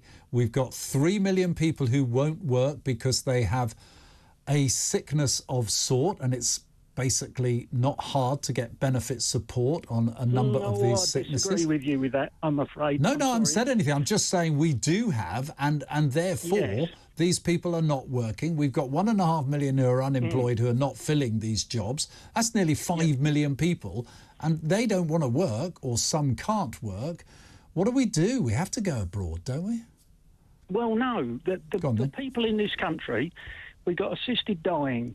Well, to be quite honest, half the people in old folks' home don't want to be here and they'd rather take a trip to Dignitas. And that gets rid of half the problem. Well, we talked about that last week, by the way. We talked about that choice. But we're not making decisions with any thought. We've stopped smoking, so all those people are now 30 years into retirement. Well, just put the price down on cigarettes.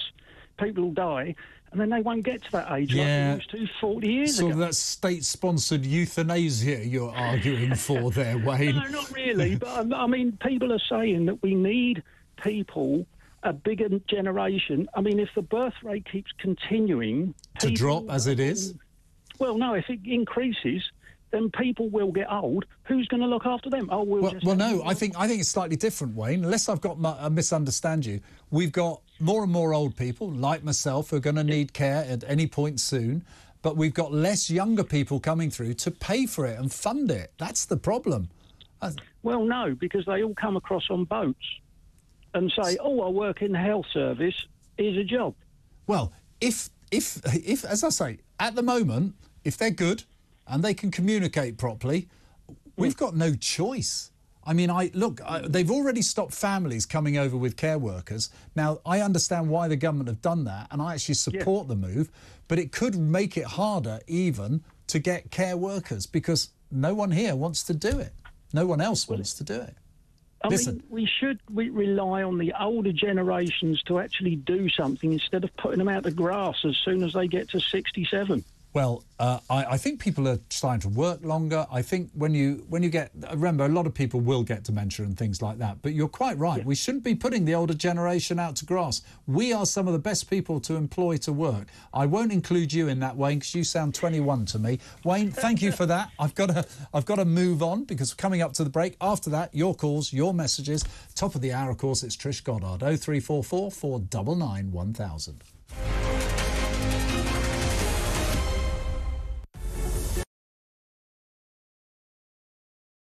Hey, very good morning to you. Thanks for joining us. You're with talkTV, on radio, online. And we're on your smart speaker. Now, you ain't going to have an Evit, me old Chinas, but a new report is calling for a new definition of cockney. All right, Jeremy, me old China. All right, Rosie, oi, treacle. When J.K. Rowling says, let's just be honest, that's all she's saying, let's just be honest. When a man goes out and kills, we should talk about them as what they are, a biological man. Trans woman, it's not a woman, trans woman is a man. Lee would have to go much further than his statement. I mean, he did say that he spoke clumsily and he understood the Prime Minister's position, but I think he'd need to say that he'd got it wrong. Then I had a phone call this morning from Plymouth City Council, a lovely woman called Anna. And yeah, I've just received an email just saying that, I'm going to be getting a badge. Quite right too. Quite right too. It's that time again to get the violins out. That's right. Prince Harry has lost his bid for UK security after moaning he'd been singled out. They might as well be discussing an invasion of Daleks for all I really get this. but I am now on social media, having been dragged off my £8 Nokia, reluctantly kicking and screaming. I'm a huge hit on Instagram, as you probably know. What are you doing? I'm just about to do it. Ooh! It's carry on what just happened. Whoa, listen. There was a suggestion by some that maybe it would be nice to put a statue of the Queen on the fourth plinth. Mr. Khan apparently wasn't too keen on that. I'm sorry. I know what's coming and I can't stop laughing. So he suggested alternatives. There's a sweet potato. That's quite a small statue then. Wasn't there also a prostitute? A trans sex worker. You don't really need one of those in Trafalgar Square. You just got to walk up to Soho. So Why do you know this? Because I know everything. Was he just unlucky getting that question with an ice cream, or is it a sign of something more? Seemed like he was on a late-night show to attract a young demographic, and they put him in an ice cream store. I read the statement this morning from the family. And if any police officer reads that statement, if you don't cry for what you read from what the family is saying, it's heartbreaking, then you shouldn't be a police officer. The UK, I'd say, has lots of racism within it. I don't necessarily think it's a racist country, but it permeates our institutions. Yeah, but for her to say, come out and vote, and by the way, when I was 22 years old and I had an affair with a married man that I knew was married, the feminists failed me. I'm sorry. I think the feminists did fail her. It was another era. She was 22. We're supposed to have moved on from that. Don't hark back on something you did that was wrong. talkTV. It's the only place where you get the truth.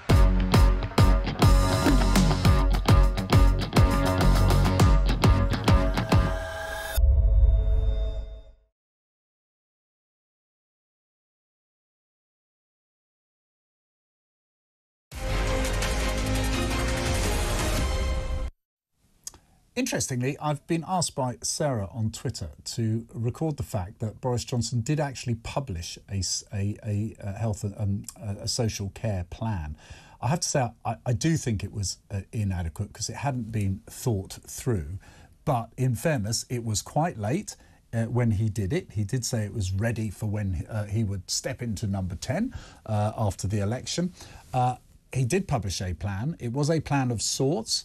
I did think it had quite a few gaps in it when I've just refreshed my memory of it, but it was in effect killed off by his successor rather quickly. So I think I've probably done him a little bit of an injustice there. It just shows that maybe I'm not thinking entirely straight on this one and always happy to fess up on those issues. I don't think we'll get into the merits of what his plan was because that's kind of pointless now. But actually, at the end of the day, it didn't really present a finite solution because it was very, very much dithering around the subject. And I don't mean that offensively. It didn't grasp the nettle, which is what neither party has done since. And I think that's very, very disappointing. Your calls on social care, though, 03444 991 1000. Have you been trying to get an appointment, have someone diagnosed so they can actually get the care they need, particularly for dementia?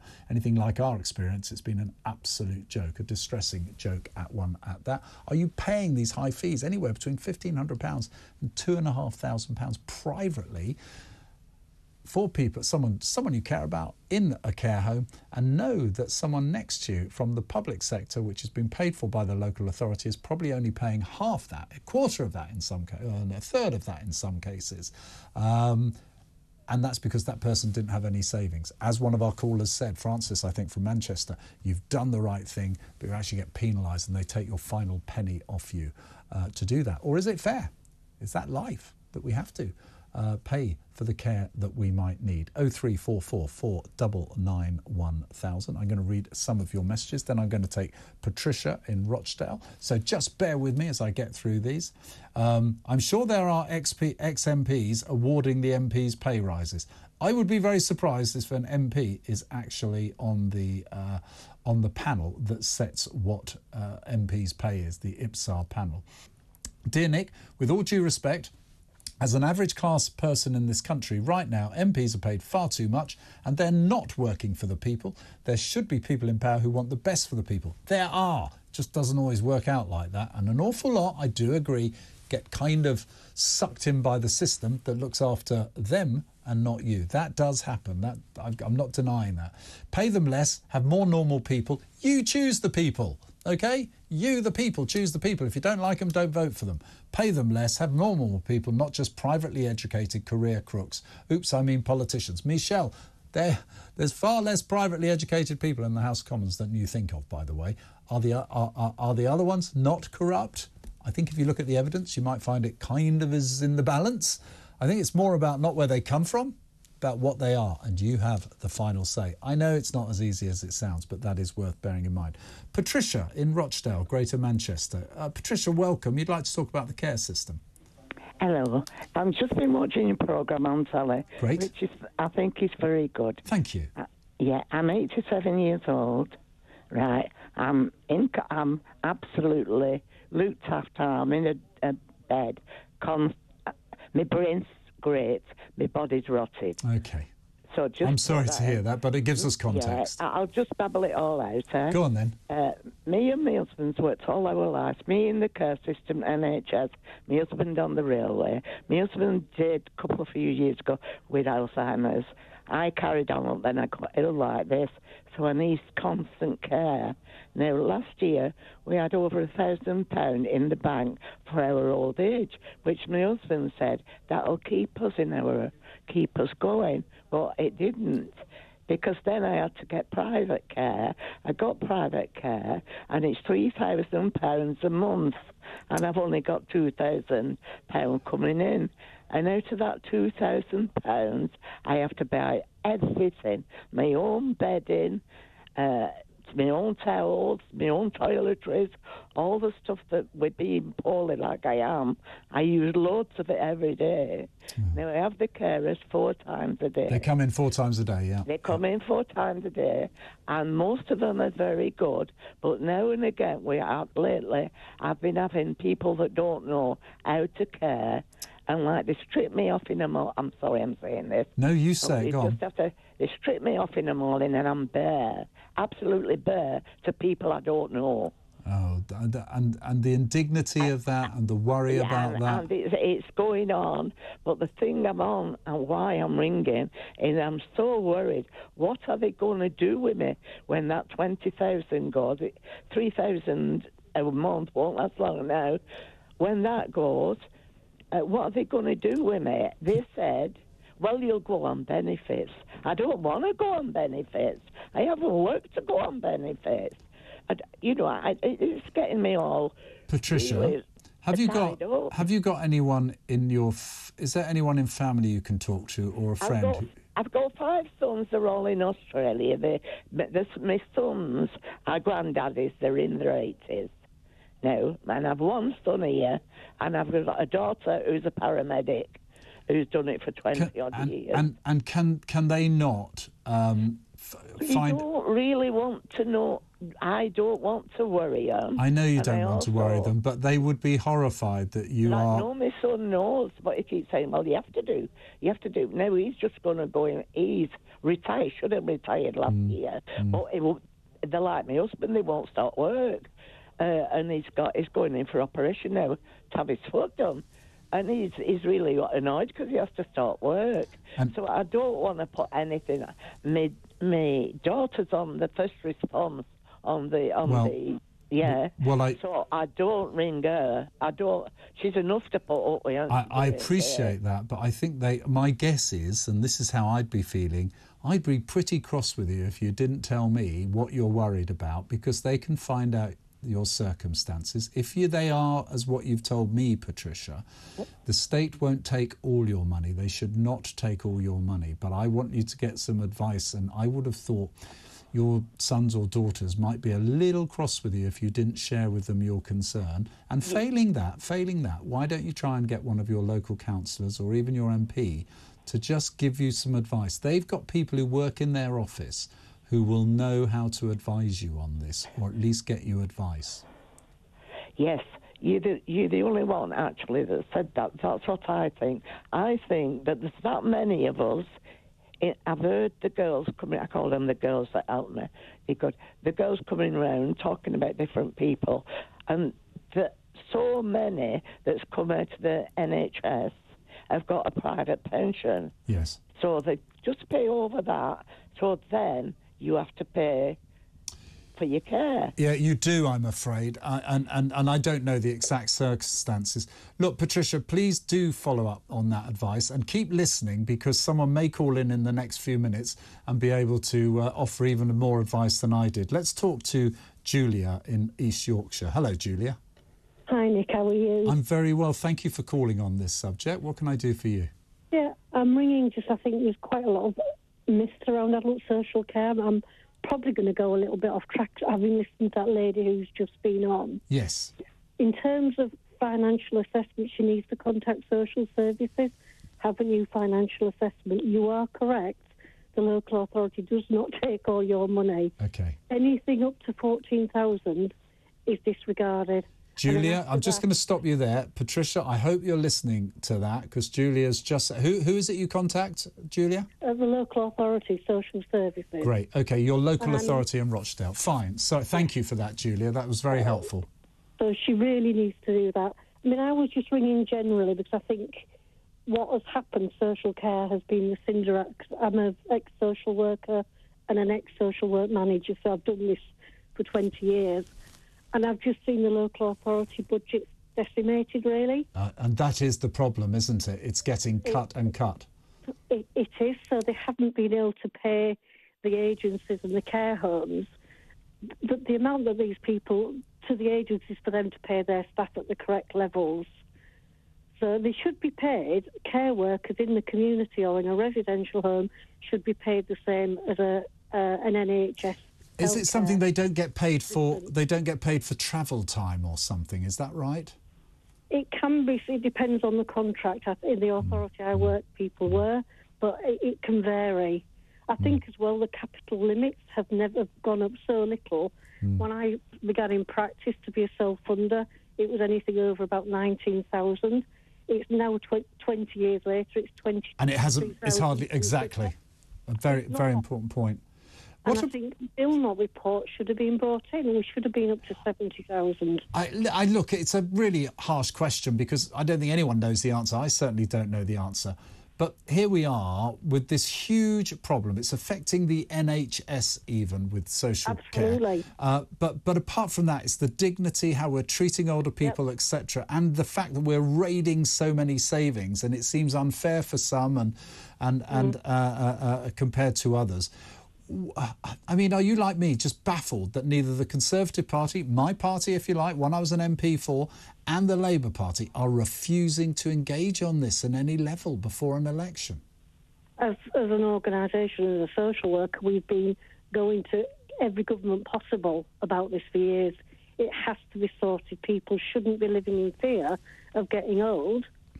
And like the lady who was on before, I think Patricia. We're taking all the money off them. You know, it is wrong. I think there should be a cap on the amount anyone pays in a lifetime. The self-funding threshold should be significantly raised so people aren't having to get rid of all but 14,000 of the savings. I thought it was actually a bit higher than that, not much, but that you're absolutely right. It should be raised because... From 14,000 onwards, they take £1 for every 250. Yeah. Gosh, I wish you'd come on. I wish I'd interviewed you, Julia. You know more than other people about this. Listen, thank you, Julia. That was really helpful. I'm going to be covering this again. Please make sure you're the first call when I'm doing it, because I think you know a lot of the technical detail that even I haven't come across, and I've been getting involved in it. Julia, thank you very much indeed for that. I'm afraid that's going to be my last call. I was really pleased, actually, although Patricia's call was very troubling, particularly, and I'm glad Julia was able to answer some questions. But thank you for engaging on this subject. It's interesting. We should all be very, very concerned about this because it's going to affect all of us. Us baby boomers particularly, we have the older parents and it's beginning to hit home. Claire Turner says, my heart breaks for Patricia. I left care system as I got more pay at McDonald's, but I would love to be able to help people like Patricia. For nothing, how dare they strip her bare? It's just disgusting, says Claire Turner. You effectively have the last word as far as I'm concerned. Not in practice. I do appreciate your impact. It is a great show, isn't it? That actually you take it in a direction that I'm never quite sure where it's going to go. I was saying to Peter Cardwell at the beginning when we were handing over, and we discussed some really big issues. And yes, I've heard you on MP's pay. I still have my view. I'm sure we'll talk about it in the future. But